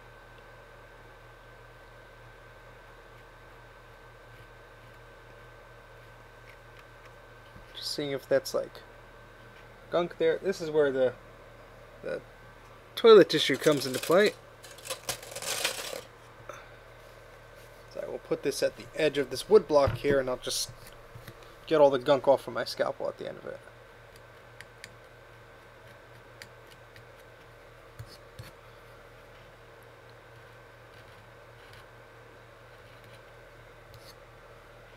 Just trying to see if there's... Yeah, there's some of this that's gunk from previous capacitors. Oh, sorry, you can't really see that one there. Oh, sorry. See, I can't see everything on the screen here. Lots of solder still on the pads. Tip may not have transferred heat enough to the wick to do its job. That may be correct. I just am getting some of the dirt off. I'm gonna do the do some more wicking here, because there is solder on these pads. I do see that. I just want to see if there's some of this black goo and crap that's probably left over from the previous caps.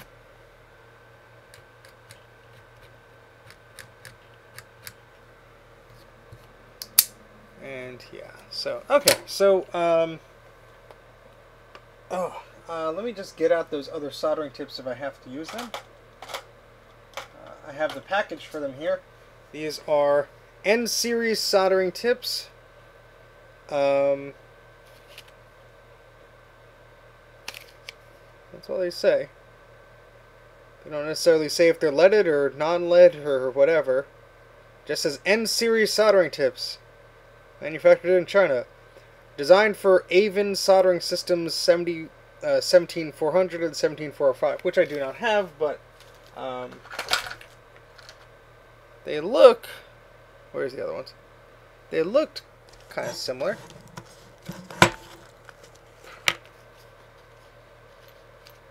Yeah, they look very, very similar to these. I would not doubt if these fit. These actually, I'll show you under the microscope.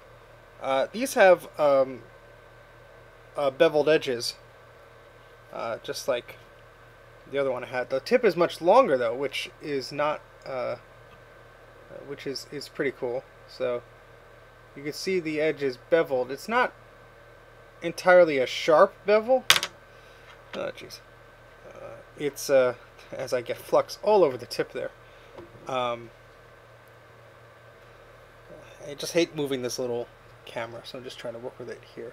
Yeah, so it's not exactly a sharp bevel, but that might work better with the solder wick. Maybe? Should I change it? Alright, let's change it. I'm going to turn the soldering iron off for a second. I'll blow the fan on it, as if that would make it cool down ridiculously fast, but it probably will not. Okay, so let's swap that out instead of using the tip I'm using now. We have to let the soldering iron cool for a bit, so I'm not going to burn myself here.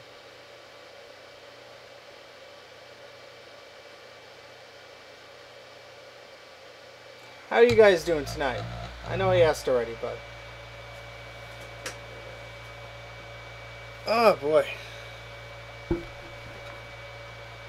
Let's see if we can rearrange these windows so I could see something better.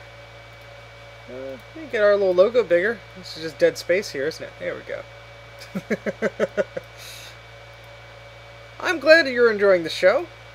We have 16 people here today. Hello. We had a little over 20 before. Cool. I'm glad everyone's doing well. I enjoy doing this. It is getting a little late, but we will make some progress here before we have to end the stream, because unfortunately I do have to go to work tomorrow morning. So I cannot pull an all-nighter. But at least we can get some good work doing here. Who downvoted this video? Probably the communists, you know. I don't know.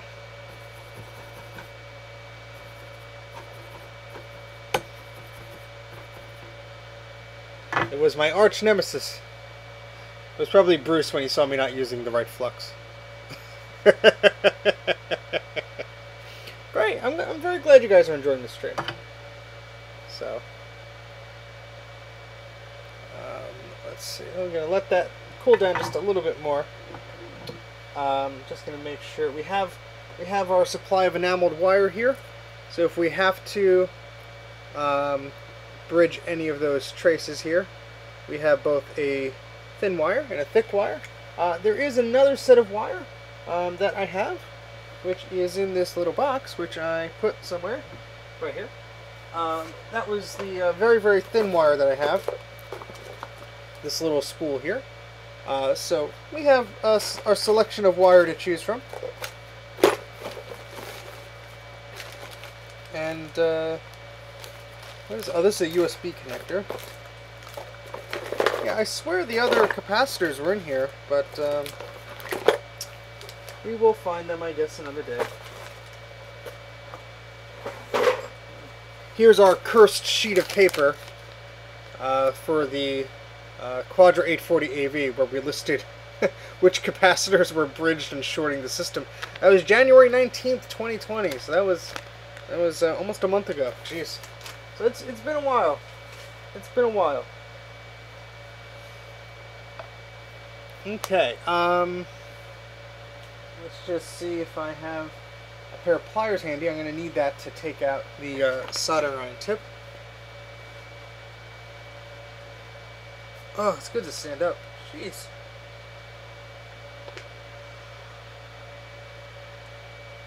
Alright, let me just go get some pliers here.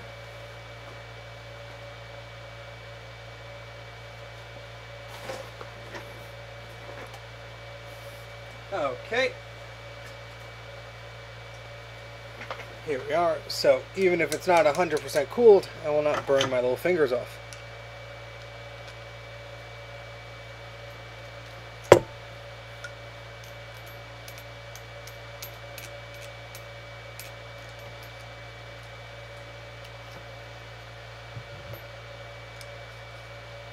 Okay, move that tip out of the way. We have two of these. We'll try this one first.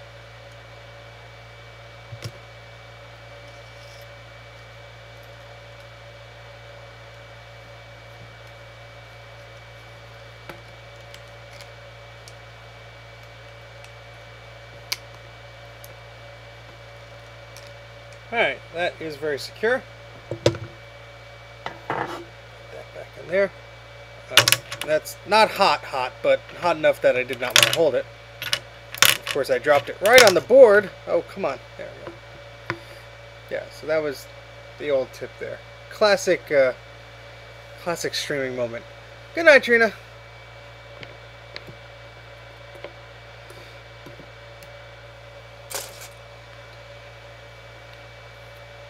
Could have been much worse. Okay, let's move on, shall we? Alright, so I'm going to turn that soldering iron on. Get that hot.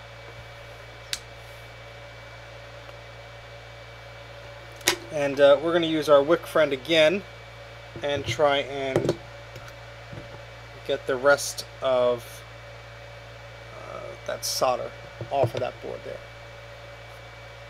So, yeah. Let's move the camera a little bit closer because we have some room here. Oh, the Macintosh 2CX under the desk is blocking the tripod legs to a degree, but let's see what we can make. We can make the best out of this situation here. So we could kind of have a vision and vision thing here. Flux, supercharge the wick 2. So this actually has some flux on it, but yes, I will put some flux on the board if that's what you're referring to, Jay. Unless you want me to put flux on top of the wick.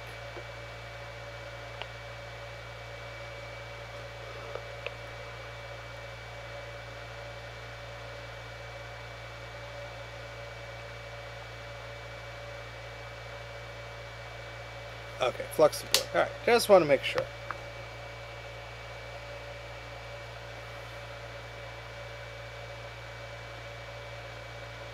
See, you stop recapping for a while and you forget a bunch of advice.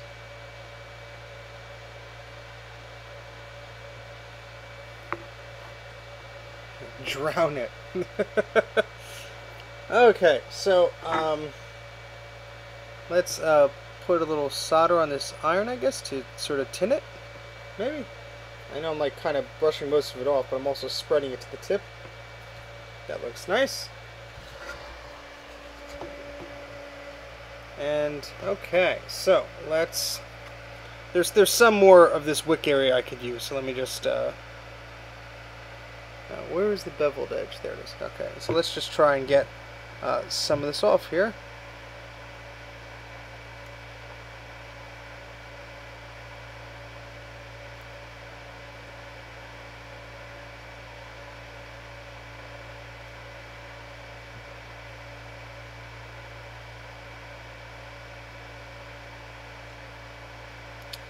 Ah, damn it. Did I break that? No, I think that's okay. I got scared because the wick slightly moved when it was not very, very hot. So.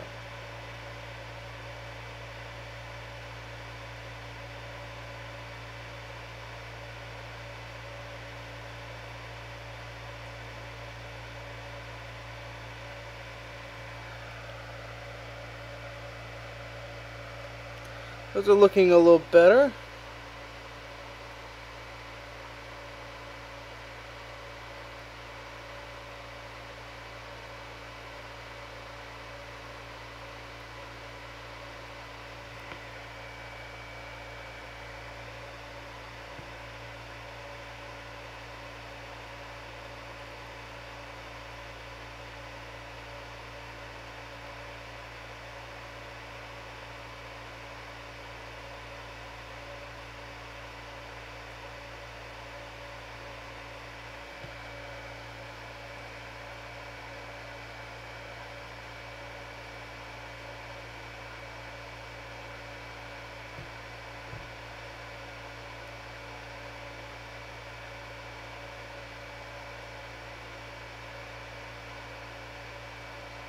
Touching all of them up except for the one that moved a little bit.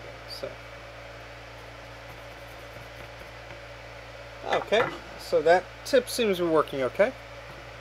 All right, so now I want to talk out loud so I don't make any mistakes here.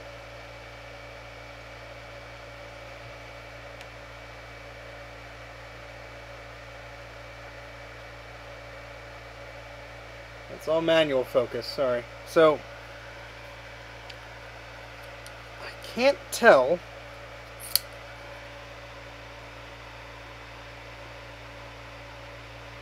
if that's solder or if it's just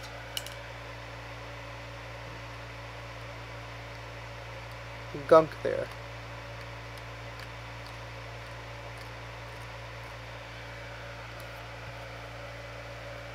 It is solder. Alright, well, let me trim this wick again.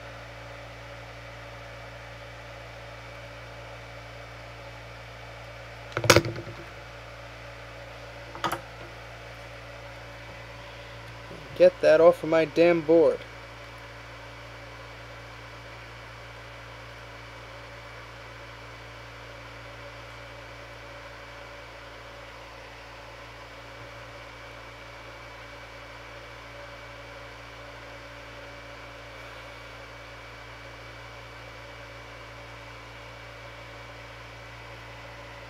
I mean, for wicking, I think your iron temp needs to go up, but the pads will be at risk. Well, I really haven't had a problem before. Maybe it's just this tip it's larger. Maybe there's more dissipation with the heat. I mean, it looks to me, and this is just what I'm seeing. It looks to me that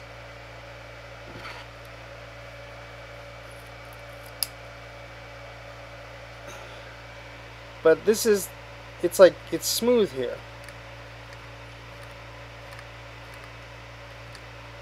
This camera is really terrible at reflecting lights. Let's try from another angle, so you can maybe sort of see what I'm looking at here.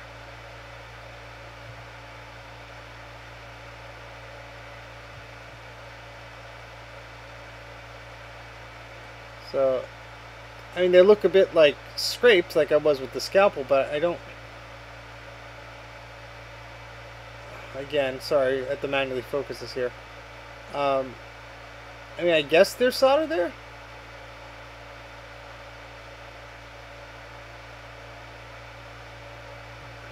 Sorry, this camera is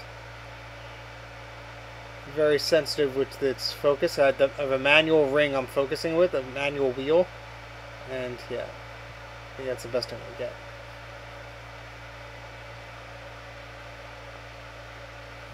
Now, while we're down here at this level, here's the little corrosion bits that I found. Let's go back here. See? Look at that. That doesn't look nice now, does it? And it's not just that one.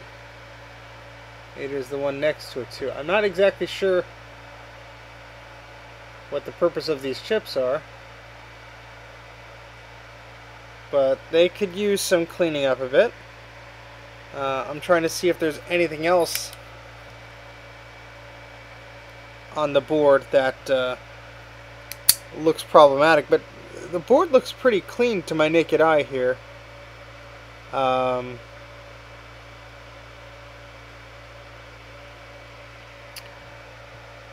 you know what I wanted to do? I wanted to do a multimeter test because it's coming back to me now. Let me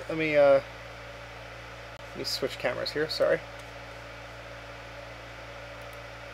It's coming back to me now that when I recapped this board, some of the capacitors were coming up as beeping in continuity mode, and that confused me.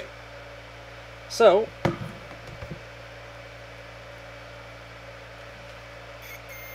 let's see.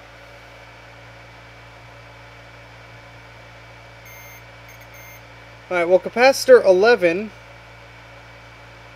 the traces are bridged.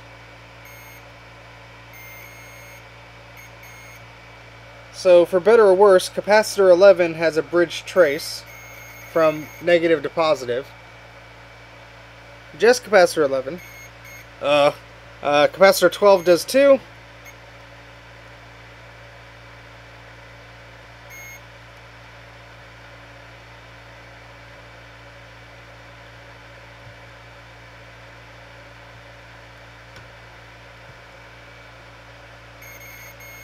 So 12 does. Wipe these tips, they have some gunk on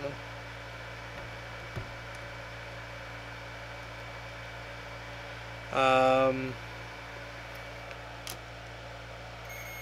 Four does, great. 6 does not. 1 does not. 2 does not. 5 does not. 7 does not. But 12, 11, and 4. Okay. 12, 11, and 4. Yeah, I'm thankfully I didn't recap a lot of machines because, yeah. I'm just looking at the bottom here.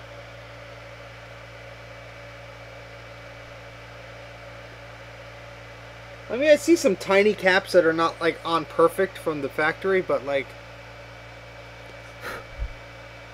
not seeing anything major here.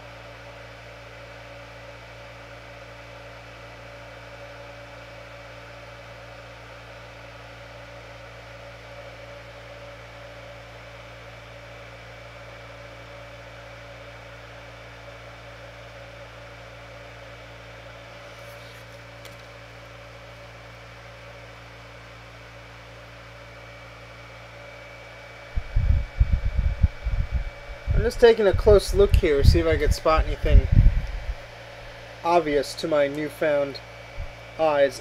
Definitely a trace here that could use some love.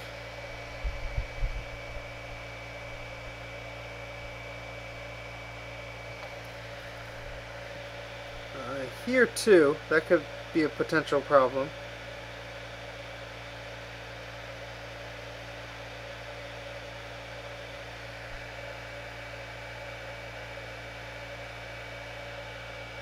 Everything else doesn't look too bad though.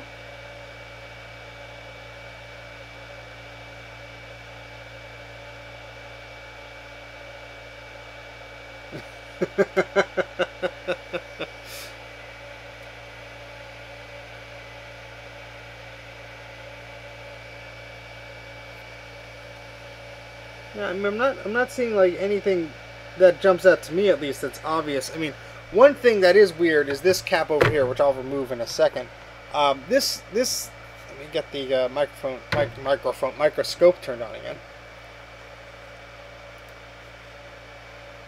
This cap, you can see the area around it is very dark. I'm pretty sure that that is the leaking powers of old capacitors there, because it looks like it's in between the layers there. Now thankfully, this area of the board, there's not really anything on this side, and not really anything on the other side except, well, some grids, which, like, this type of a pattern here.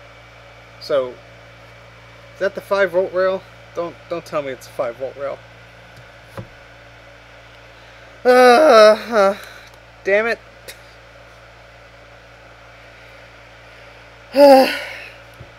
Well, this thing actually chimes, though.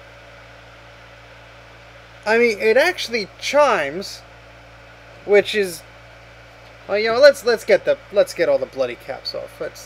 Let's not beat around the bush here, huh? But yeah, let's get. I should not have just started to try and recap that area. Let's just get all of them out here, because it's not a satisfactory job anyway. So. All right, let's get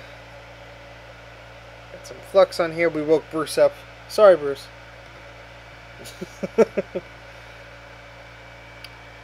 Where's our other caps here?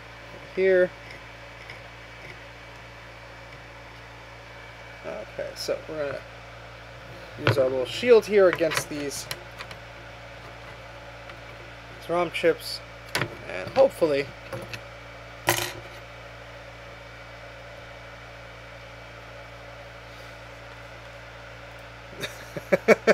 let's get a recap. Yes, let's get all these crappy caps off of here. Crappy, bloody, whatever you want to call them. So I'm just very exciting. I'm just taking this this capacitor off here.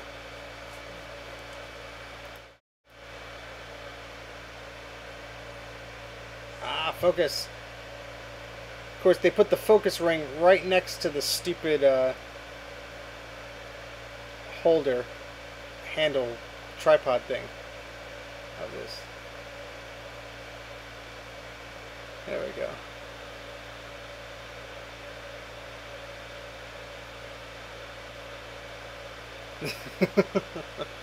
Alright, so let's get this little capacitor off here. I'm going to hold the top of it so when it falls off,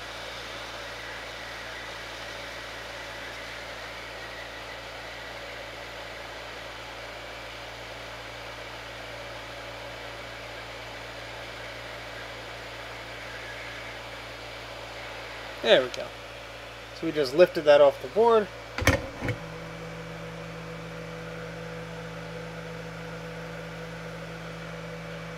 Alright, I'm going to move on, just get all of them off, and then we'll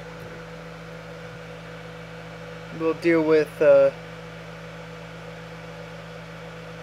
that's probably not good. That's not good at all. I see something bad with the printer port here.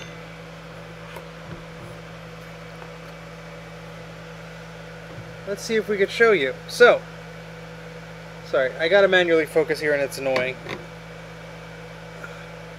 This is the modem port, right? That's the modem port. Okay.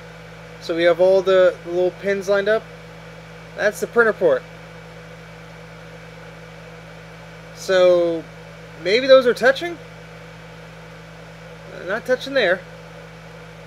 But everything is touching here, and that's bad. That is very bad. Probably something was shoved into there a while back. Hey, Timothy.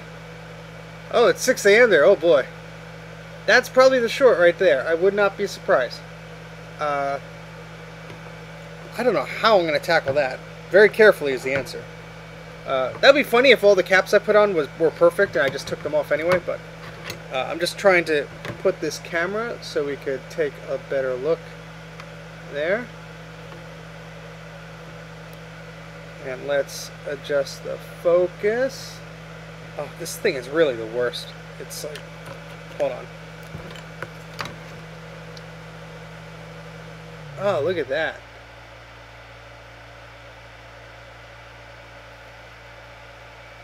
Look at that. So how am I even gonna...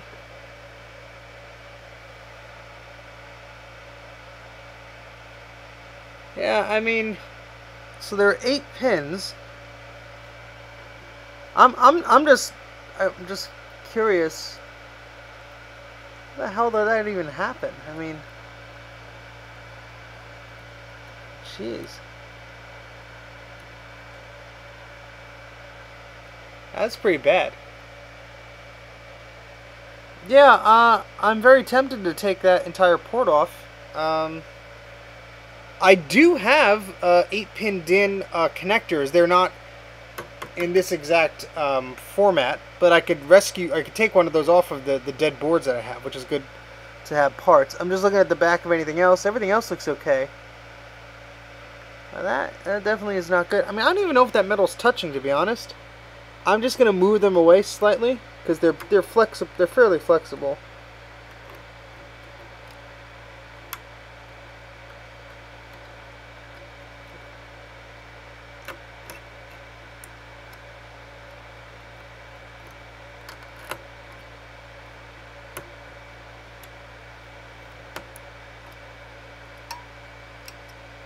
Alright, so nothing is touching each other here. Let's see if we get a different continuity now. Just curious. So that was C11. Nope, still doing it. Unfortunately. C4 is still doing it as well. I thought that was the culprit. I got very excited.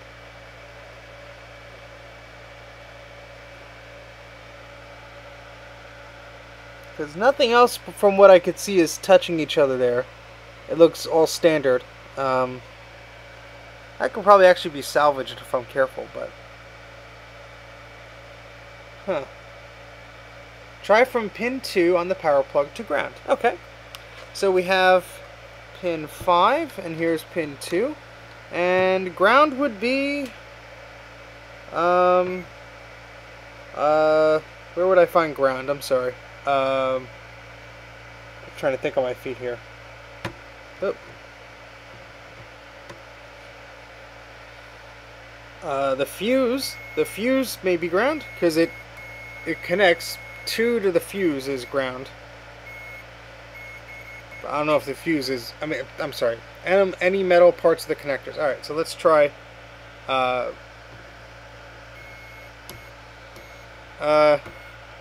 Yeah. It's don't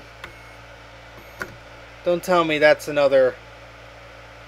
That's another. Well, the fuse does beep. Yes, this is pin 2 of the power supply.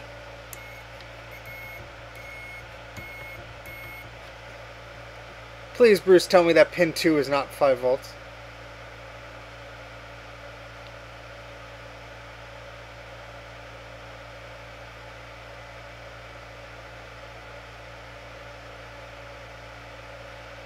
Huh. Damn it. The hell? I have the worst luck with these things, I swear.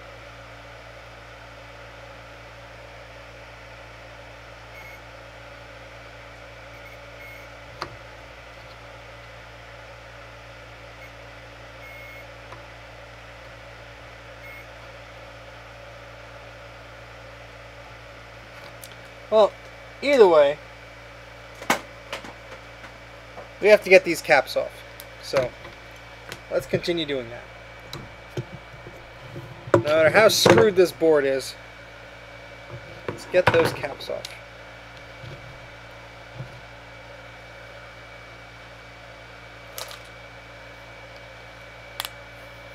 The 5-volt curse. I will. I'm just very, I would be suspicious because the 3 pieces that are touching each other are pointed away, but I will follow your advice and I will take it off the board. Oh, that's a lot of friggin' pins. Well,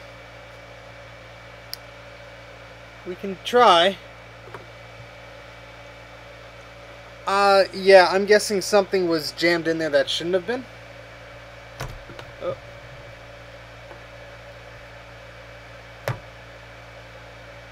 So you want me to take the printer port off the board first, Bruce, right? So we have 8 pins here, and then we have these anchor points. I don't know which I should start with. Should I solder them or should I use the heat gun? Any advice here? I've never really done this before on a board like this.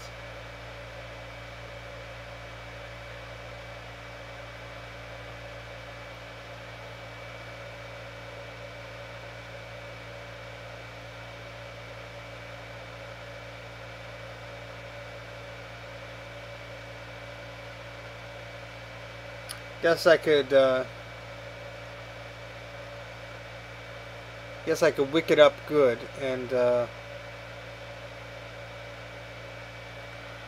yeah, let me I guess use the wick to catch up all of these little solder points here, and then I'll use the heat gun to loosen it up. Maybe. John says, have you checked continuity between the pads on the board at the socket? I'm not sure which socket you're referring to, sir. Sorry. I did try from the 2nd volt, a 2nd pin on the power supply to ground, and unfortunately it did connect, which I don't think it's supposed to.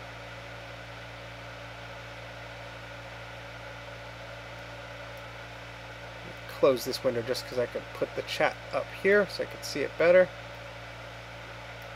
There we go. Okay.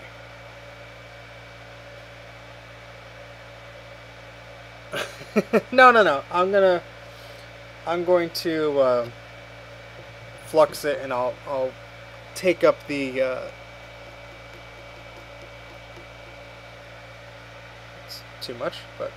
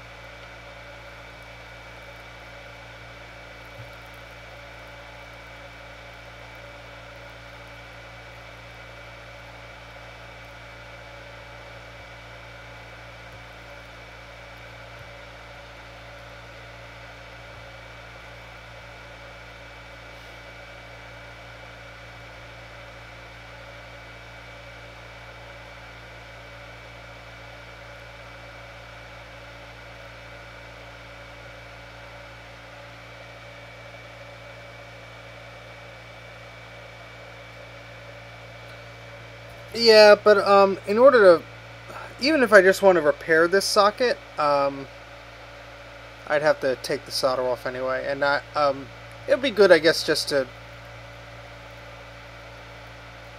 have it be something I don't have to worry about anyway.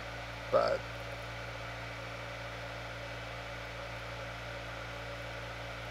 never hurts to cross things off of a list of potential things.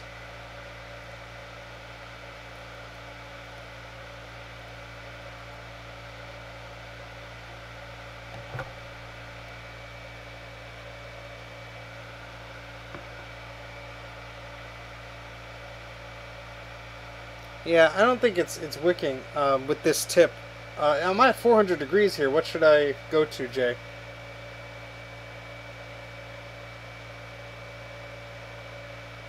400 Celsius, I believe.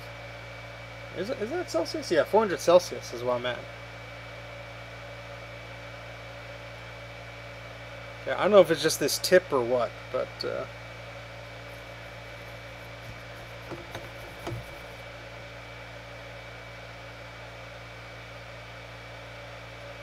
I'll try cranking it up a little bit more.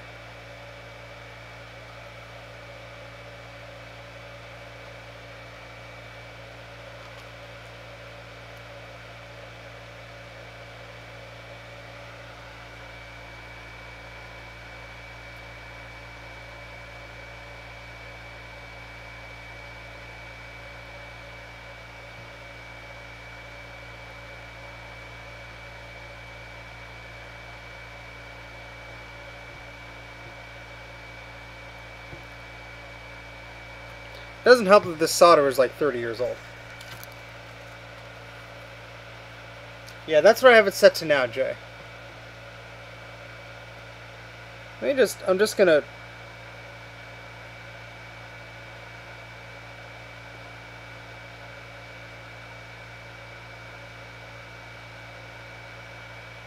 I don't think this tip is, I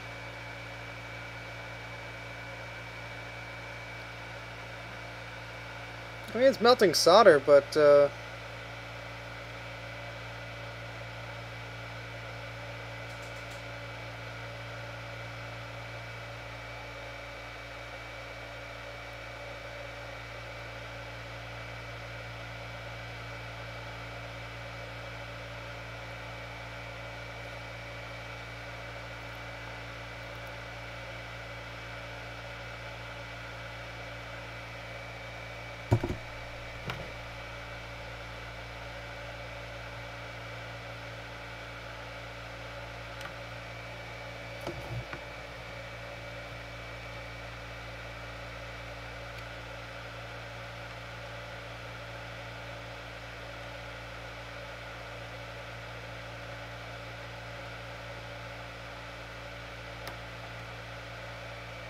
I have a feeling this tip is not helping our situation here.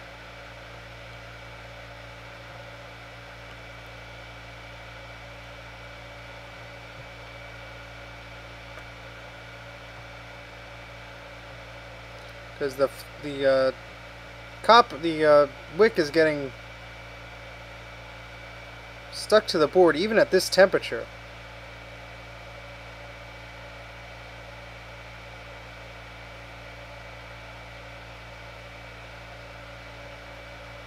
Via serial? You're sure it's not via the floppy connector? I mean the HS whatever HD20 connector? Whatever that thing is? Yeah, I'm having my doubts about this tip here. Because it's just not... I mean, let me just see something here. Let me see what tips I have.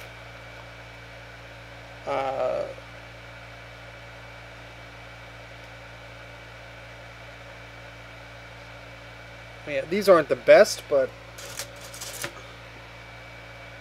this was getting much hotter. Let me switch back to this one. I mean,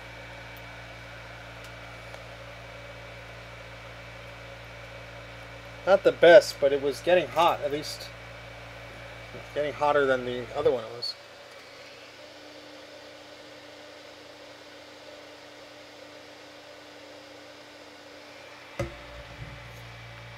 By golly, it is midnight. I'm gonna probably wrap this up fairly soon. Because I have to get up for work tomorrow, unfortunately. Otherwise, I'd stay all night. And I want to take our time with this board. I don't want to destroy this. And we don't want this to be another 8-hour stream, do we? No.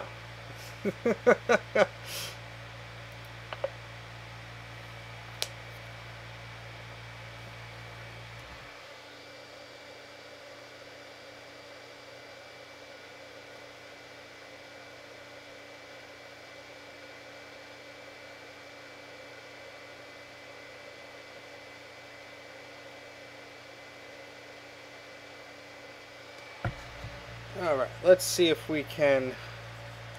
Let's switch back to this camera here. Yeah, I might just like get this braid off of this and then call it a night, because I'm getting a little tired, to be honest, and I don't want to be tired while I'm messing around with this board. I don't want to break anything. Don't want to break anything and make it worse than it is. While that soldering iron cools down, we can... Oh, check that out, Aaron.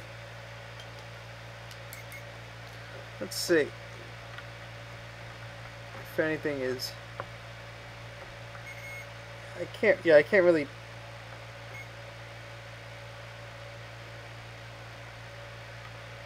Yeah, these probes don't really go into the connectors enough for me to properly do that.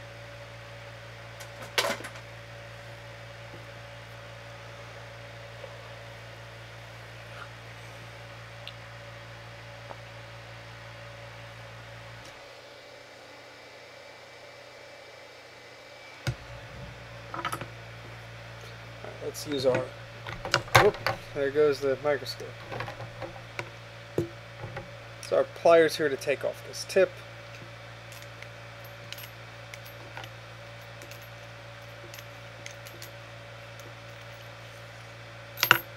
Yeah, this got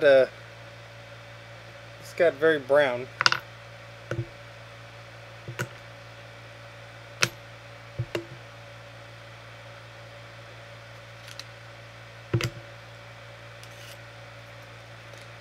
Wouldn't be surprised if it was just not designed for this type of iron. Maybe it wasn't making exactly the contact it was supposed to.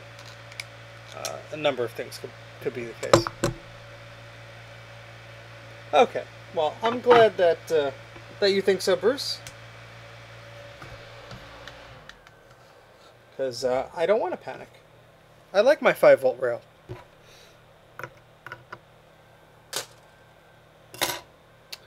Okay, so let's just wait for that to warm up a little bit.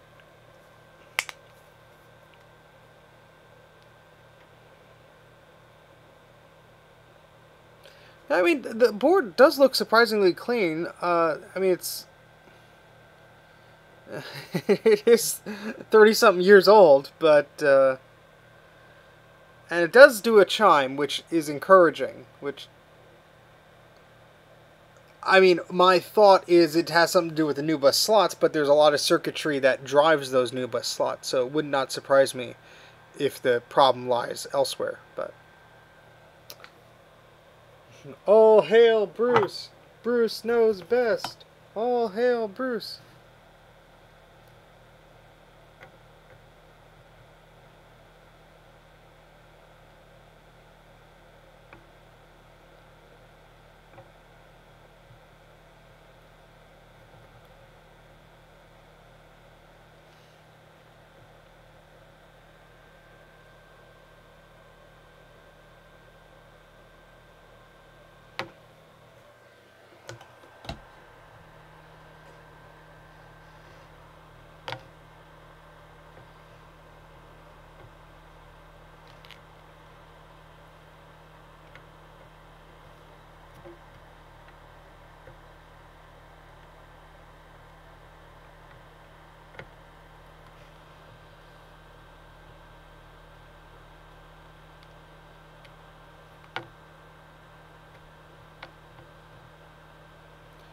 Let me put some fresh...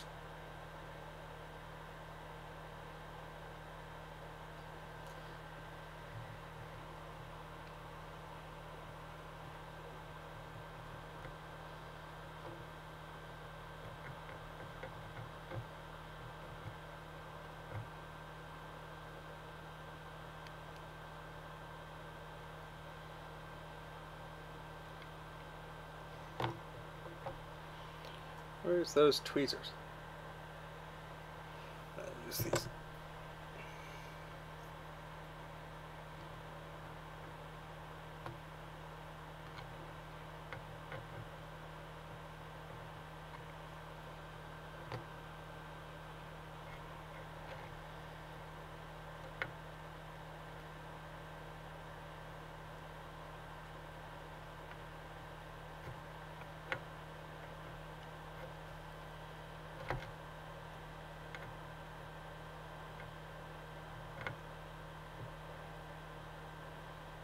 I think what happened is the little copper braid got caught right in a bad spot.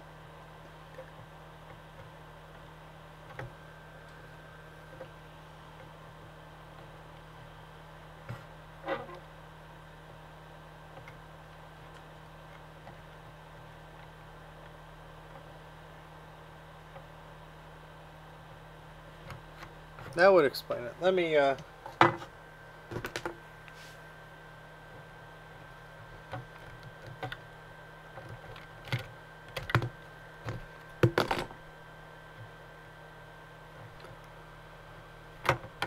it just got completely caught where it shouldn't have. Yeah, no, there's no pad to rip. This is simply like an anchor point on the board.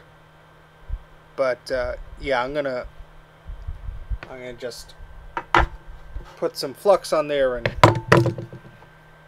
try and heat that up.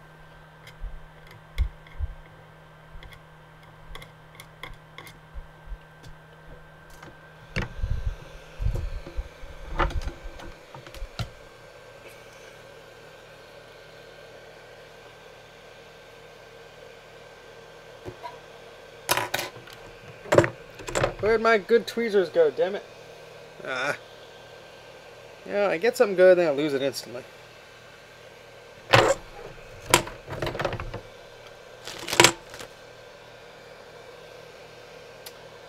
Well, that was fun while it lasted.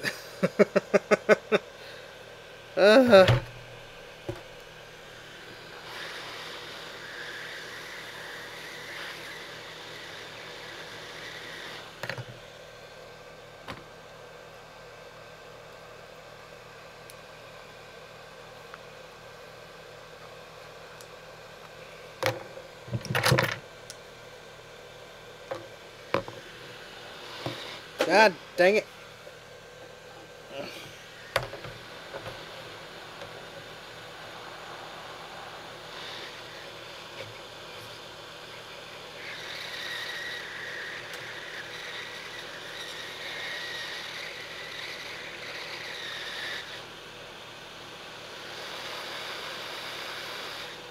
It's kind of working.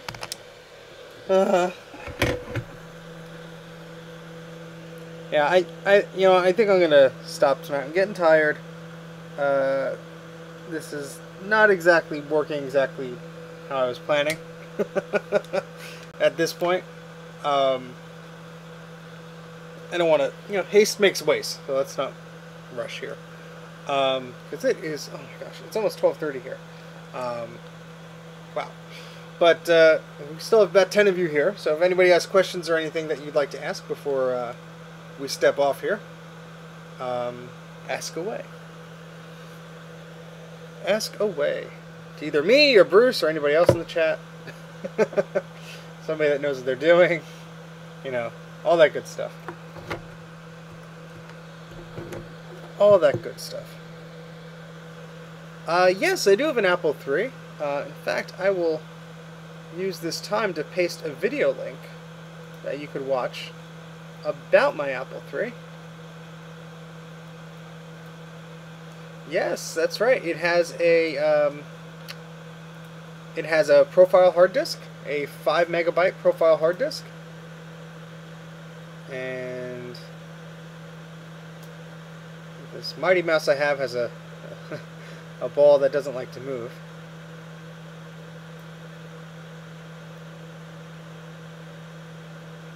And we're scrolling, and we're scrolling, and we're scrolling, and here we go. So, click on that. Here we go. So that's the video I did on the Apple III. The Apple III is really neat. It has some memory issues, I think, because when it boots up, it gives me a bit of an error. Not an error that causes any problems, because I just think that I'm not using all the memory. The memory on that system is actually 256 kilobytes, so it's a lot of memory for that system. Yeah, it's nice. It's funny because I got the machine. I didn't do much with it, and then I did a video for that, and then it went back on the shelf. But I'd like to play around with that more. I just don't know. Yeah, I think I was looking at that video. I don't have much. Not that I don't have much use for the Apple III, but a lot of the software that was out there was like business software and stuff like that. So I'd be more comfortable playing around with the Apple IIe or 2GS or something like that rather than Apple III. Because you have to boot the Apple III a different way, and then to get Apple II software to run on it, you have to do a few special things. So, yeah, it's a bit of a different animal, but it's very nice to have one. I never thought I'd have one, and just happened in my lap there, and I'm like, okay, I'll take an Apple III. It has the matching monitor too in the profile disc, which is nice. But yeah, well, let's see. How many people we got now? We got 10 people on the stream still. So anybody else has any questions or anything, you're welcome to ask before we wrap up here.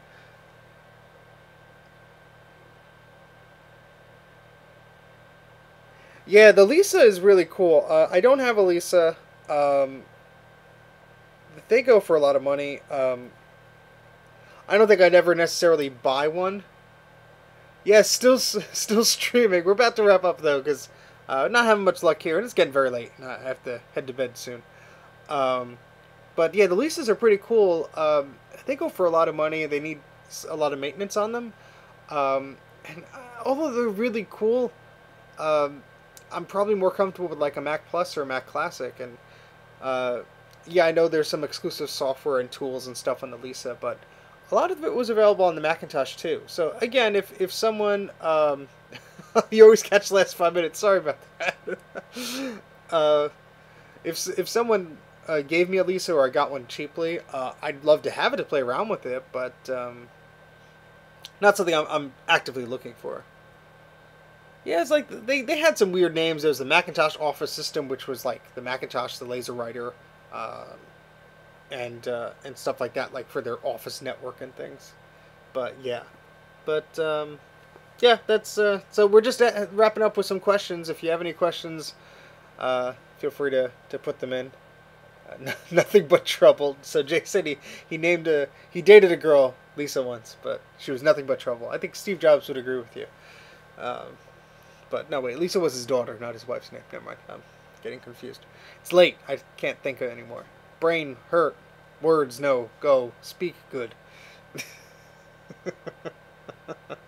We're just killing time here, so I think I'm going to call it. It is 9:40. Jeez, yeah, it's really bad here. We've been streaming for about 2 hours and 45 minutes, so I think that's going to be it, because I am going crazy and I probably badly need some sleep. So, oh boy. All right, well, it's been nice having the stream here. We'll continue with this Macintosh 2CX. I won't misplace all of my tools, so we'll be able to follow up fairly quickly. So how about that? All right, well, it's been nice chatting with you guys, and I'll hop on Discord for a bit if I can. So nice chatting with you. I will struggle to find the end stream button, and without, like, putting my teeth right in front of the camera. How about that? See you guys. Thanks for watching. Have a good night.